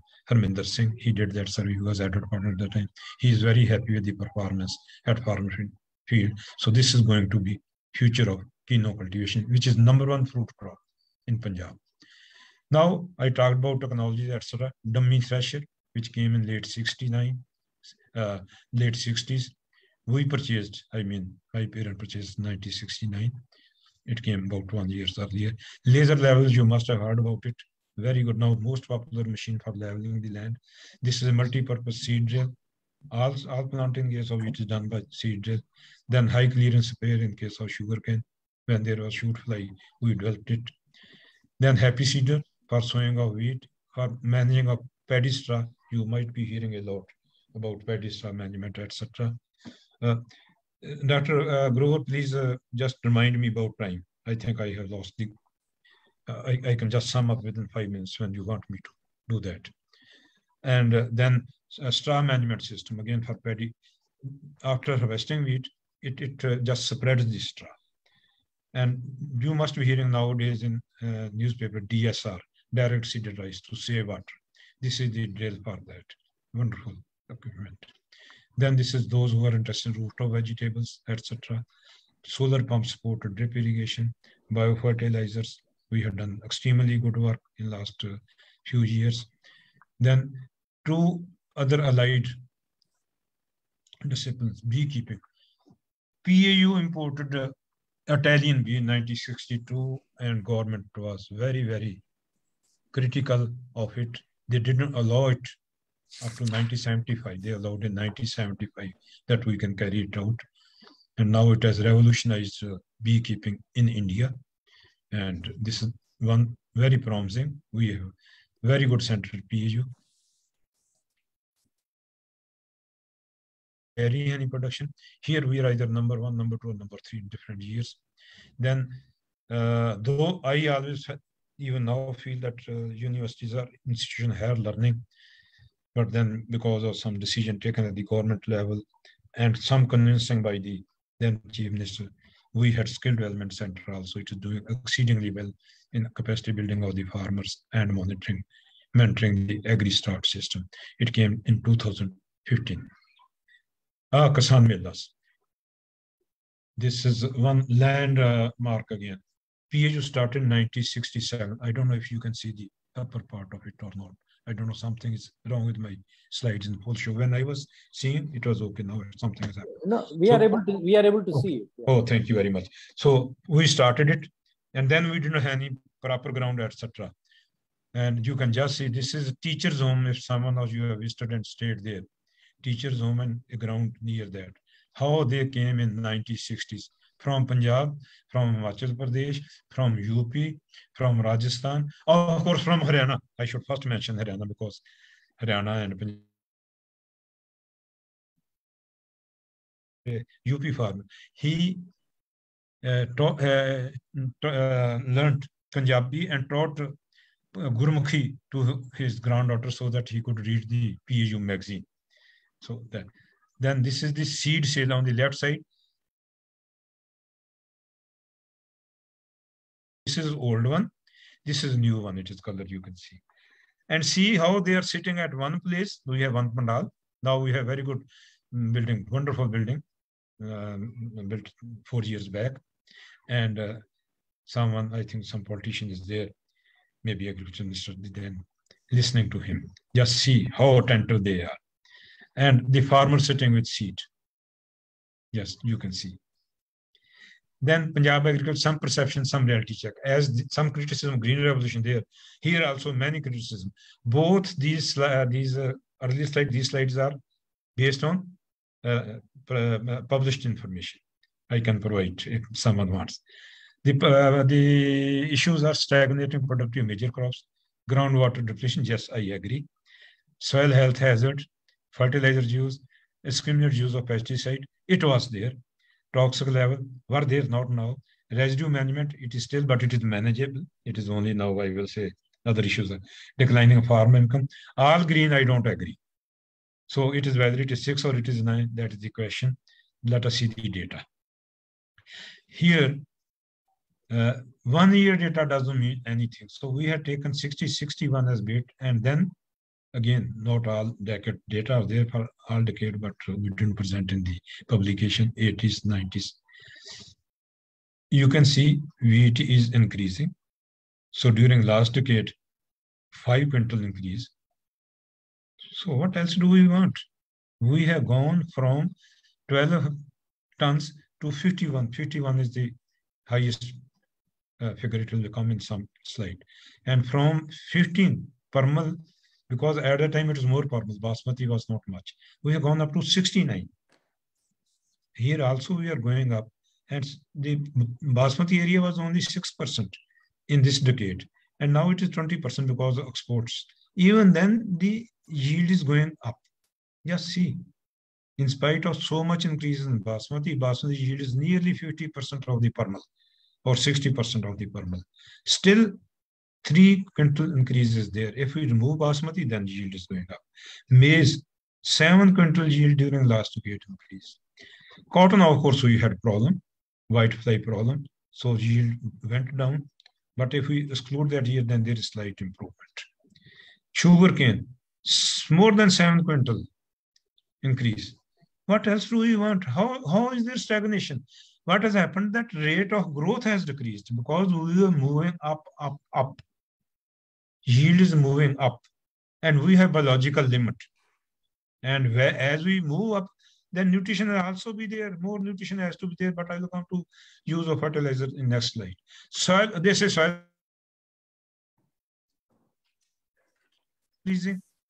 Just see 90, 80, 1,72,000 samples. Then 90 decade, 1,08,000 samples. Then next decade, 50,000 samples. Next decade, 50. Number of samples are decreased because number of KVKs and other labs have come. Earlier, PAU lab was dominating, but we have taken data only from PAU lab because if you mix data from other places, then there is something, always there's some variation lab to lab, you know better than me. Now, there are 3 classes: low organic carbon, it is less than 0.4, medium 0.4 to 0.75, and high more than 0.75. So 78% was low, and only 1% was high. So slowly and slowly, low is decreasing, medium increased. From 21, 55% samples showed medium increase, and from 140% more. You will ask me why. 2 reasons. Because of more intensive agriculture, more root mass is being left. Second is cover crop, spring maize, summer moong, to some extent sunflower, then fodders. These are being grown during hot summer season when all organic carbon used to be degraded. So that may be the reason. Fertilizer use during this decade, yes, it was increasing, but this decade we have been able to control creating awareness. So we have also, but when we have higher yield, we need more fertilizer dose. If I'm working hard, I need more tea at least. I need more tea at least. Pesticide use. Yeah, this is the where again it needed a different lecture about GM crops. But here when BT was introduced, you can see this is total pesticide, and red one is insecticide. That insecticide Yeah, this is pesticide residue. Many people say that we eat poison. Yeah, it was a very bad situation. Here in the beginning, this green is safe, non-contaminated. This is contaminated, but within the limits. And this is red is contaminated, beyond limit. So this was the, here again, only 7-8%, here again 7-8% are safe. Here it is only 4 and 7. So they mostly, but this was the worst, 90 decade. 44% were above the limit. But see how much we have improved. Now just the reverse, 92 were contaminated, now 92 are safe, totally free. And here 44% had insecticide above the limit. Now we have only 1.4. But this 1.4 is also dangerous. Certain insecticides are being used, overused, misused, you may use any term, in certain pockets. I will not mention those, but this is mainly many vegetables. Then this is a product. They say that Madhya Pradesh is doing wonderful. UP is higher yield in case of rice. Bihar is doing well in, you see here, Bihar wheat yield is also. But we were at that level in 90, 81, 82. And now we have gone up to 58, 51. And in case of rice, we are at that level in 85, 86. Rice is 77, 70, 78. And this is, now the difference is, earlier I was presenting paddy data, 69. And shelled rice. That's how much time do we have? I have. I can go fast. Hello. Anyway, then I'm going. So here is the three times survey on income from agriculture. NSSO, NABARD, NSSO. We are on the top. We are number 1. Haryana is number 2. And difference is almost stable. 4,000, 4 to 5,000, 4,000. And India this level. Where is Kheti Sankat? Sankat due to some other problems in this society. Agriculture and PAU just being blamed. Kheti Sankat, every day in Punjabi newspapers. But there are challenges. Dhillon, can you conclude now? 5 minutes? Okay. Yeah, I will. So these are the challenges, but this is real challenge, and challenge is also water here and crop residue management. PAU, we got first best institution award again in 2017. We got it. We got first institute to get special grant was Indian Institute of Sciences, Bangalore, 50 crores. Next year we got 100 crores. We are the first university, first institution. And University of Mumbai, Madras and Calcutta, they all got 50 crores. We got 100 crores. We are the first university to get that. This is our ranking. If you consider all above us are sometime NDRI, Karnal, IRI, or Izzat Nagar Veterinary Institute, here we are first, here we are first, here we are second. Guru Angad Dev University was number 1. Here, Pantanagar is number 1. Here, the certificates. I will be very fast. Yeah, now.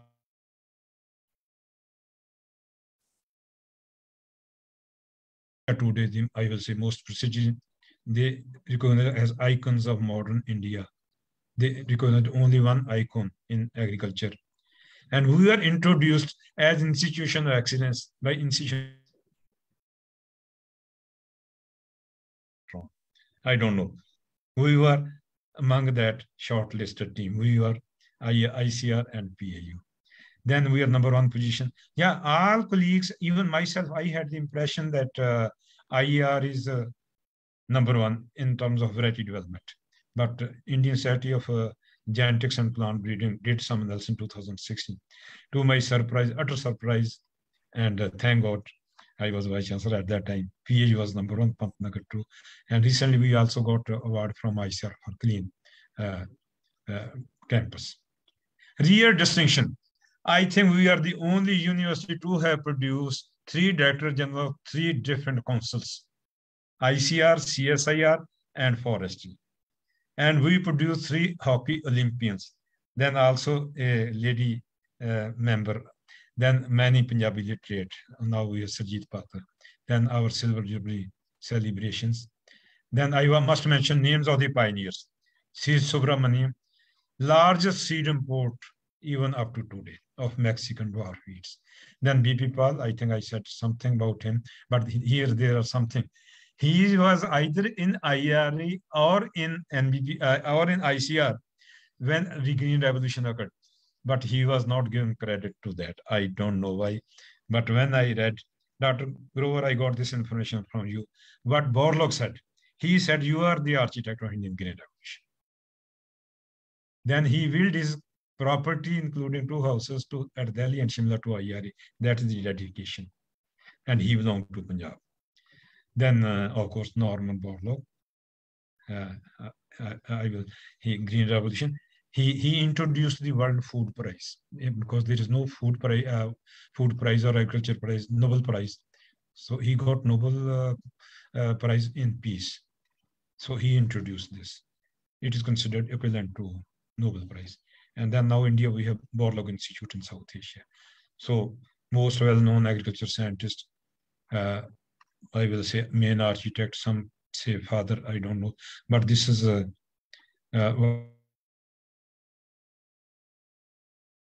and Dr. Swaminathan, a great deal of the credit must go to you for first recognizing the potential of. He doesn't mention him as main architect. But he was a great person. Time magazine identified 20% throughout the world most influential. There are 3 Indian, Mahatma Gandhi ji, Tagore ji, and Dr. Swaminathan. These are the other things. I will just leave that. He was selected in IPS. He didn't go there. And he was first Asian DG of CG Institute, first one to get food prize. So then I say that he was father of Green Revolution in Punjab. People may agree, may not agree. He was, I will say, most outstanding scientist PAU had. He developed this hybrid bajra also. And those from CSRI system, he was one of the 2 PAU scientists who got Shanti Patnagar Award. Otherwise, we have many. Rafi Ahmed Award, which we consider #1 in agriculture. And I said that this is my wording when he expired, remain unsurpassable till date. We have International Science Center in this. Then Beecher, again, about rice, we know a lot about Dr. Khush, Indian PhD alumnus, but the first variety was developed by him. That's enough, I will say. So Dr. Khush, IR64, most widely cultivated variety, alumnus of PAU, was at IRI for 35 years. And this is the wording of Dr. Cantrell, DG IRI. While his name may have passed the lips of many, his life work passed the lips of almost half of the mankind. What he means that the variety developed by him, their produce is being taken by half of the world. Then I must make mention of first 2 Vice Chancellor of PAU, very strict, very hard taskmaster, I have written here. Then of course, Dr. M.S. Randhawa, again, many things about. So 7 persons who have got Nobel, this food prize, again, courtesy Dr. Grover, I got it from him, but I have mentioned Dr. Khush's PhD alumnus, Dr. Ratna PhD alumnus, Dr. S.K. Vasu worked on maize. I happen to work with him. He's from Khalsa College, Amritsar. This slide, if you want, you can see the returns in terms of rural income or poverty reduction. Agriculture research is much higher above education and health. And here also, not only in India, but in other countries also. Then acknowledgement, Dr. Grover, first to you for motivation, for providing me a lot of information. Dr. Riyad made many slides for PAU. Rajbir, I got slides and other information from him about ICAR. Dr. O.P. Jadhav also from ICAR system. Dr. Sujay Raksha, all 3 please provided me the information from Punjab. Dr. N.S. from PAU got a lot of information. Udat Jain helped me in preparing the presentation and numerous, it's difficult to name all. Thank you all. Thank you for patience. Must be very patient. I may have taken much more time than allocated to me. I was just waiting for a signal from Dr. Grover. Thank you very much. Thanks a lot. Thank you, Professor Dhillon. What a scintillating lecture you gave.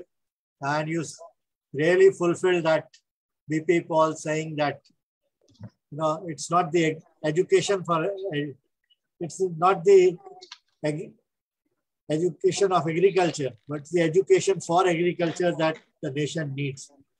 So to the non-agriculturalist, to the academia at large, your lecture is something which every Indian academician must listen to get a comprehension of what agricultural education and research means to the nation. You know, no wonder the British kept this separate and rest of the research separate.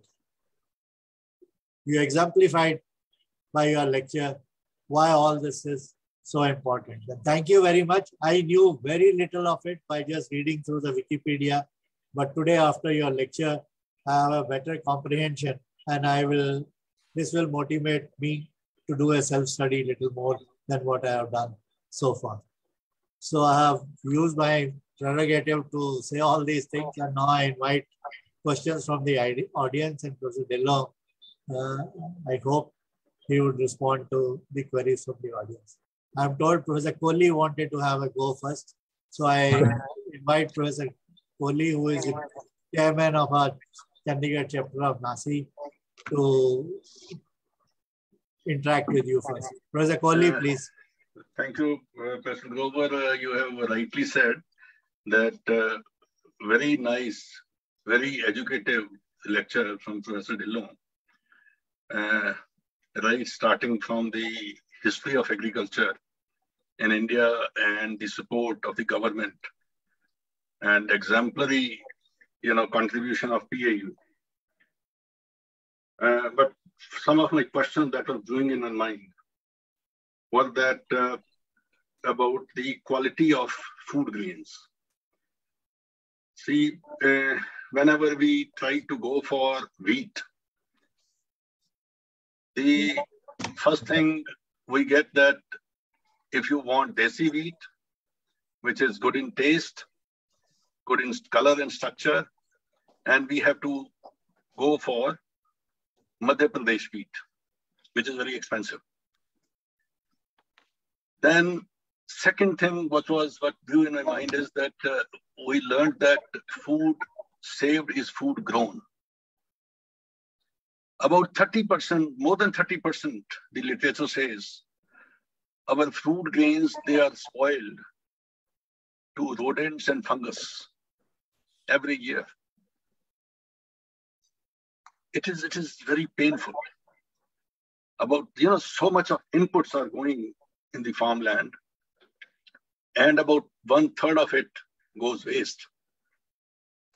It is a very major loss. This is the second point that comes to my mind. Third is that recently we had witnessed this farmers' agitation.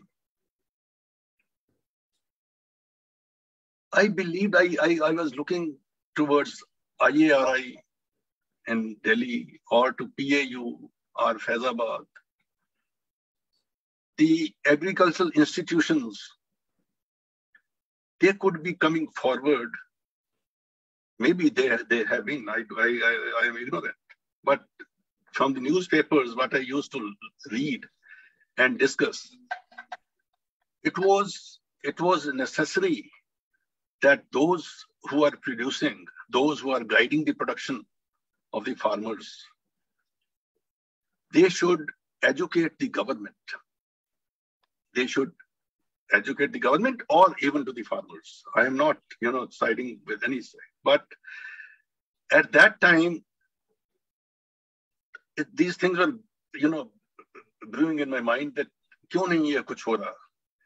We have so much of intelligentsia in our agricultural institutions. And the government has to be well-meaning. All the farmers, they have to be well-meaning. So this is the third point. And the fourth is that in all these agricultural institutions, the ecological concerns are being missed.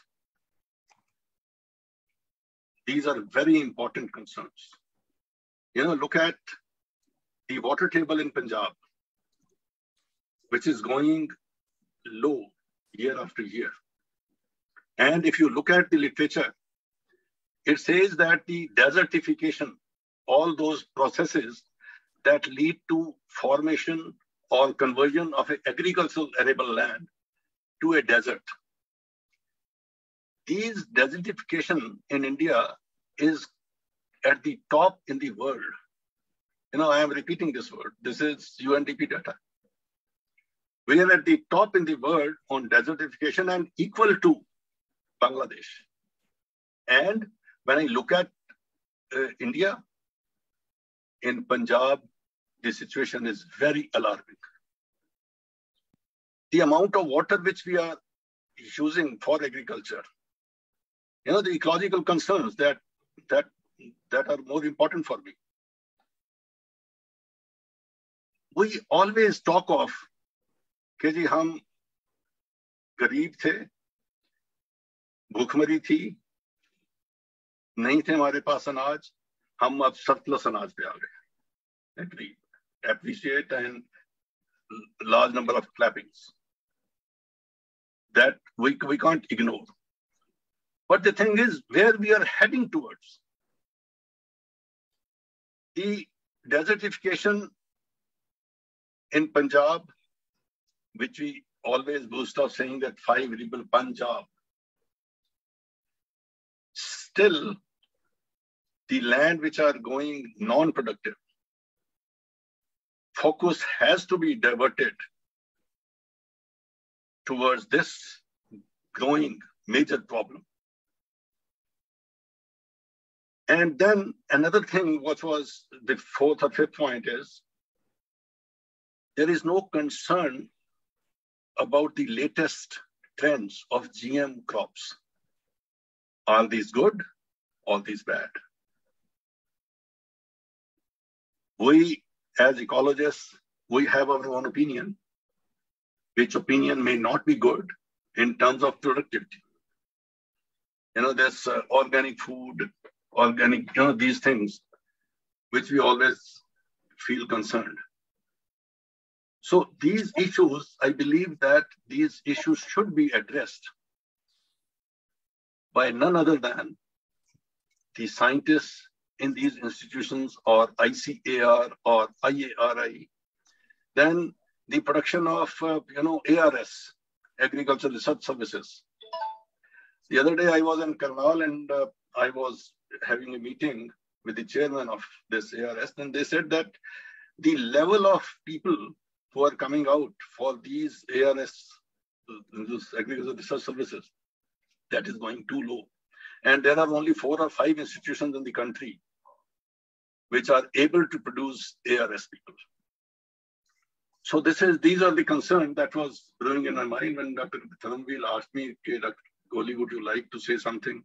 I said, I have such concerns. Otherwise, the point of view in which Dr. Dhillon has talked about, and the theme was it, he has justified the theme. But these concerns, I wish, Dr. Dhillon, if you can educate us on such issues. Sure. So before Professor Dhillon responds, may I just ask Mahipal whether there are comments from the Facebook and so on? If there can be other questions also, I think I can take all of them together. So Mahipal, are there things? But if you wish, otherwise I can do that. Sir, there is a question from Simpi Malik also. Simpi, please read out. May read out. Simpi, please. Hello, sir. Yes, ma'am. Thanks a lot for the opportunity, ma'am. Sir, I have a question from Professor B.S. Dhillon, the Vice Chancellor of PAU. Sir, as I have done my postgraduate in physics from Punjab University, Chandigarh, and also a project on nanomaterials under the esteemed guidance of Professor K.R. Dharamveer. But now I want to pursue my research in PAU. So can you enlighten me on the collaboration of physics and agriculture for research and scope for me in PAU for research? Okay, is there anything else, Rajni ji, in the Facebook? No, sir. There are no questions. That's all, sir. There is nothing else in chat box. There are appreciations, but no question. Okay, so then let me go back to Professor Dhillon to respond to what Professor Kohli said and whether he has an advice to give to this young physics PhD. Yeah, I will start with the easier one. Malak said in nano or physics. Yes, ma'am. We are collaborating, and I have told very clearly PAU as well as ICAR that future lies in collaboration engineering institutions. We are moving towards smart agriculture, etc. I don't know how far it will be applicable at the farmer level, but we should be ready. So that way, if you give me the exact details, etc. In fact, for collaboration, I visited IIT Ropar personally. Then thereafter, Dean College of Engineering, he is in regular contact with IIT. I visited PECA, this Thapar also, just to build this collaboration. Physics or engineering and agriculture must marry. Punjab could make progress because of mechanization, but we are doing farm mechanization. Now we are working on nano. We have established a center, and we at a position of professor also. Before I left about 4 or 5 months back, I want to let the next vice chancellor do the selection, etc. But some of that has been delayed. My mail is there, or you can get mail, or I mean you can ask me specific something what you want. But collaboration is there. She can contact the soil department there. She can send me a mail. We have separate nano section now. Mm-hmm. We have well equipped. We call it. No, as a physicist, her utility will be more with the soil department. Soil also, even that's of food, this wrapping, etc. Oh, that also. And we are working on fertilizers. We are working on this storage, food storage. We stopped working on pesticides. We are working on pesticide also. And then there is one institute, I think, chemical formulation, something like that at Delhi. We called leagues from there. They said, please don't work on pesticide. You're not able to register. It is so difficult. So then we stopped because. Now to Dr. Kohli. Dr. Kohli, sir, you have raised a very important and very important and relevant question, which disturb us also. I will go one by one. First is quality of grain. I agree. Those from genetics, and we understand that if you increase one thing, it is at the cost of some other. So we increased yield at the cost of a little bit of quality. To such an extent that now quality is better. 343, which I said that dominated from 95 to 2006, that quality was very bad. But problem is that in Punjab, nobody is listening to us.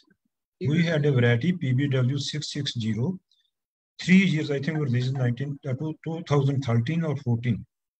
Maybe 13. It was 2-3 years after I joined. We could not sell the seed because the yield is little less, 2 quintal, 3 quintal, nobody.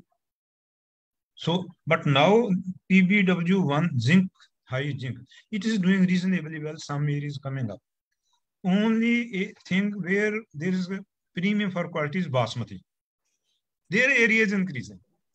Unless and until there is some premium for quality. देखिए भाई, I'm from farming family. मेरे दो अवतार हैं, एक farmer वाला है, एक साइंटिस्ट का है. As a farmer, मैं कुछ और सोचता हूँ. As a scientist, और सोचता हूँ क्यों मेरे भाई सारे रिश्तेदार खेती करते हैं. अब क्या हो रहा है? Even a quality is poor. इस बार तो it is just natural something. That's why there is shrunken grain. अगर काला भी grain blackening हो जाए due to untimely rains or hailstorm, even then the government has to pick up because it is required for vote. Let me be very frank, or it is required for national public dispute. Unless and until there is a premium for quality in Punjab, we cannot. We are doing breeding for quality, but farmer will not come forward. They will simply harvest, put in the trolley, and carry it to. That is the reason. Otherwise, let me tell you, the best quality variety is C306 released in PAU by Dr. Ramtan Singh, the giant at that time. And that is it is a tall variety. It is pre-Mexican variety. So we feel proud in that. So that is my answer, unless until there is some premium for quality, we cannot wastage. Yeah, here, first thing is that the latest estimate of CIFT, Central Institute of Post-Harvest Engineering Technology, ICAR, they say 18%. People say 30 to 40% also, but on the whole, they have come down to 18%, 1.8, and in case of food grains, etc., they say only 8%, more in the case of vegetables and fruits. For that, what's more important is infrastructure, marketing infrastructure. There is no technology for storage, etc., which is not available. We have to adopt that. And we are very good repeaters and very good adopters. Indian scientists, excuse me, that's what I feel. I wish I'm wrong. We are poor thinker, very good repeaters, very good doctors. So absolutely no problem. The problem there is of infrastructure. Now, third question was newspapers and government creating awareness among the government and masses. I will tell you some anecdotes. There was a major investment summit at Chapachidi. Maybe some of these might have attended that, but I don't know how many attended agriculture session. The last session, I was also one of the speakers. But before me were Dr. Kalkat and Dr. Kush.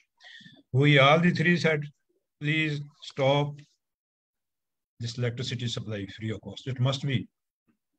We are not saying stop subsidy, we are saying rationalized subsidy. I always say from exploitation of natural resources to conservation of natural resources. Let the farmer continue same subsidy.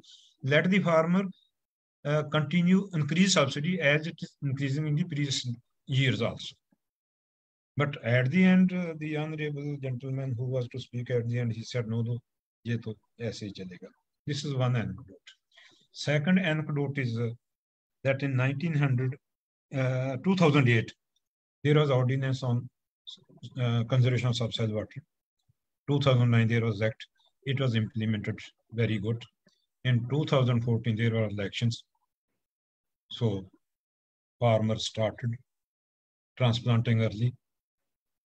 In 2015, we had wheat fly, and 16, I was given charge to see that white fly management. I extensively proved. People started transplanting. The date was 15th June. They started in the beginning or even late May. I asked them, they said, Minister Sahab ne kya kar lo? Exactly.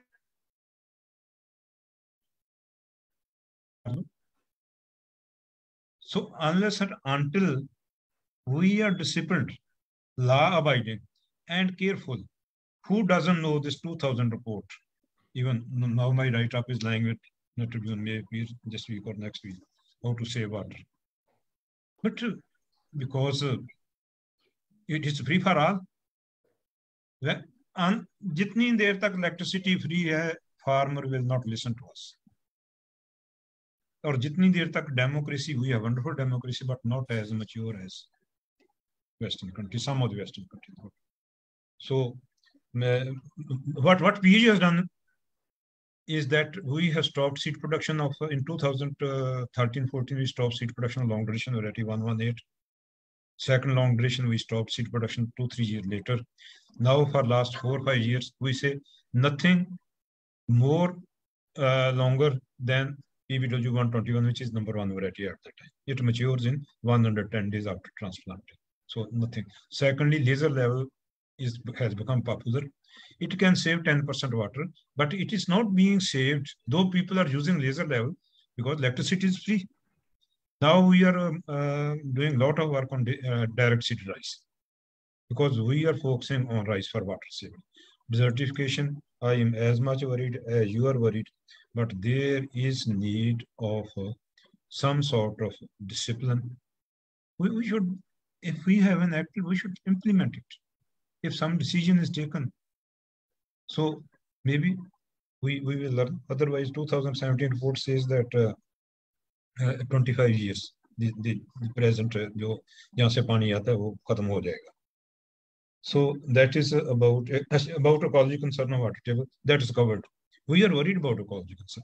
Yeah, I have that. I can show you sometime. I have slide also. In 1978, you know a little bit about PAU. Dr. A.S. Atawal, entomologist, He made a presentation in a symposium. It is listed, it is printed that we are moving in wrong direction. In 1991, PAU published a booklet. Dr. Prihar from Soil Science is #1 author. SDK from Engineering is #2 author, 5-6% there. That booklet is there. So PAU has been doing its duty. So many diversification committees have been. Latest one, I was the chairman.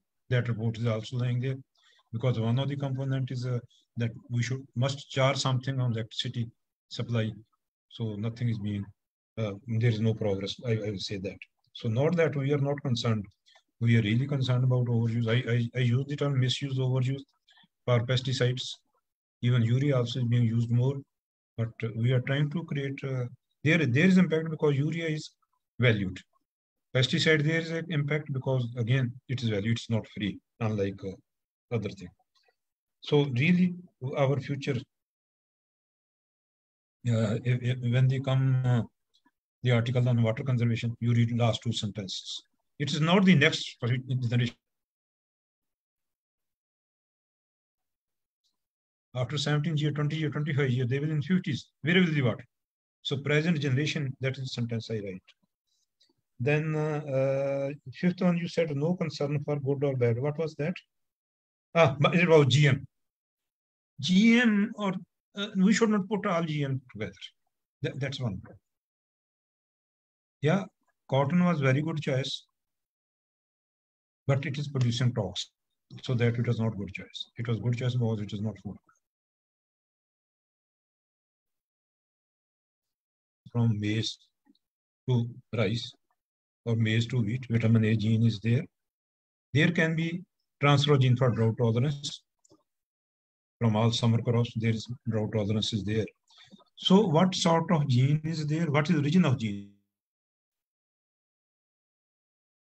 So there is a need for policy decision on it, because the Cartagena protocol says that wherever there is a origin of a variety, there GM crops should not be allowed. And the government is all confused. On one side is the money and the big GM crop producer people, those who sell seeds. On the other is our practices. Whom to look for these guidance to the government? We are not telling, but it all depends on. Now let me tell you, what sort of gene, source of gene, what is product of gene? If it is vitamin A, it is not toxin. If it drought tolerance, it is not toxin. But we are putting all GM together. Then the effect on the environment also. It may be vitamin A, but what is microflora, microfauna, how it is being affected? How the soil, in case of BT cotton, there is a lot of this toxins is in the roots also, going into the soil also. Yes. So these things, these has to be looked into. No, people have looked into it. Even, Cartagena protocol, if you ask me, I always say that #1, cotton was very good from that angle. We should not, in fact, let me about BT cotton, BT when I was ADG, BT brinjal and BT tomato. One scientist was working, he showed me, I wrote on file, please stop it because these are eaten raw. These are eaten raw and we are putting again BT gene there. Same gene, Cry1AC. So there should be good choice. If you ask me about sugarcane, we have sugar production, but sugarcane we have germplasm. There has been internal quarantine. Lot of germplasm, the Cartagena protocol you are talking about. We have wonderful germplasm in Northeast India. So there has to be internal quarantine in case of sugarcane. Yes, sugarcane, we should not ever go for GM sugarcane. We have very good gene pool with us. That's what I'm saying. If we have to go, then there should be internal quarantine. In Punjab, there is no problem. But that internal quarantine, how much we will be able to... Actually, can we continue this at some other forum now? All right.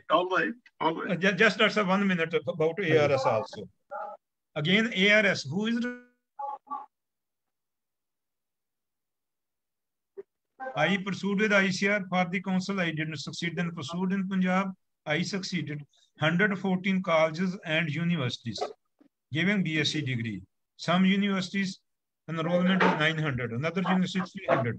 Most of the colleges 80 to 60, let us say 60 multiplied by 114. How many students are we admitting? And when Punjab Council came into existence and we started checking, only 6 could get approval. So how we are producing? So ARS, how from PAU, they are not going because they are getting. We are a very poor representation in ARS. So PAU or ICAR is not responsible. It is the policy that everybody is being allowed to get BSc degree. So in Punjab, food storage के लिए कुछ guide करो. What to do for the food storage, grain storage? Grain storage, that's our technology is there. Technology में कोई इतनी बात नहीं है, and we can have. What I read, about 30%, they say more than 30% goes waste. Yeah, I told you that latest figure is 18%, and if you talk only of cereals, it is 8%. But 18 is also very high. I agree with you. Sometimes exaggeration is इतनी है ना, कई बार कहते हैं कि इतनी saline soil है, इतनी desert soil है, इतनी अच्छी soil है, इतनी root soil है. मुझे तो ना इतना तरस आता है किसानों के ऊपर. जितना वो इनपुट डालते हैं, इनपुट जितना है उसके हिसाब से आउटपुट है नहीं उनके पास. डॉक्टर साहब, किसानों के साथ सोसाइटी पे तरस करना पड़ेगा. May I propose conclusion? All right. So may I propose that we conclude this session here by once again thanking Professor Dhillon for providing us a food for thought and for educating us. And let me also share with all of you, in particular with Professor Kohli, that Professor Dhillon has motivated the creation of a forum where these things can be discussed for the society. So he has proposed the creation of a forum. We have had few meetings. The forum is a forum of retired vice chancellors and directors of the national institutions, which are in and around Punjab, Mohali, Ludhiana, etc. For the northwest of India, he has proposed a creation of a forum where we can discuss these questions in a serious manner and then impress upon the decision makers. You know, what VP Paul said, education for agriculture, agriculture for education, for those who take decisions for the society. So he has created, we are all a part of his forum, and hopefully we should work with him so that people like you and me who have been a part of general education, we adopt the concerns that emerge out of the education for agriculture and take it to the decision makers, the bureaucracy as well as the political leaders, that the right decisions should be taken for the society. So if all of us join hands and impress upon them, then maybe more responsible decisions would get taken, and somebody like Professor Dhillon would not have to throw his hands up that he tried and nothing happened. So let's try to change this scenario that of nothing happens. Let some things happen. So with this, Professor Dhillon, on behalf of all of us, I once again thank you, and we hope that you will continue to guide us so that we can all work together and do something more for Punjab as well as for India. We would continue to be an agricultural country because without food, 135 crores we are already, it would grow only for some time more before it flattens out. And it's not only food, we also need quality of life, and everything is related to agricultural production and so on and so forth. So thank you very much. And so Mahipalji, you can flash the next lecture and then we can close. Yes.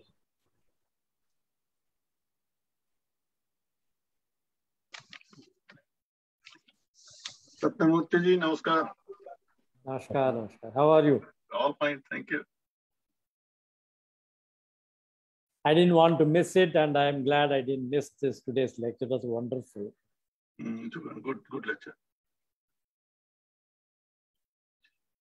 Our next lecture is on April 24, and it is on Jawaharlal Nehru Center for Advanced Scientific Research, its conception, present status and impact. It would be delivered by the President of the Jawaharlal Nehru Center for Advanced Scientific Research, namely Professor G.U. Kulkarni, and our guest of honor will be Professor Sanjeev Khosla, the Director of CSR Institute of Microbial Technology at Chandigarh. So please do join us on April 24th. This would be our 13th lecture in the series. As you all know, we have 18 lectures in all, and the last lecture would be delivered by Professor Ashutosh Sharma, the former Secretary DST, and that would be on August 13, 2022, just 2 days before the Indian independence. So thank you very much. Have we decided on the time on 24th?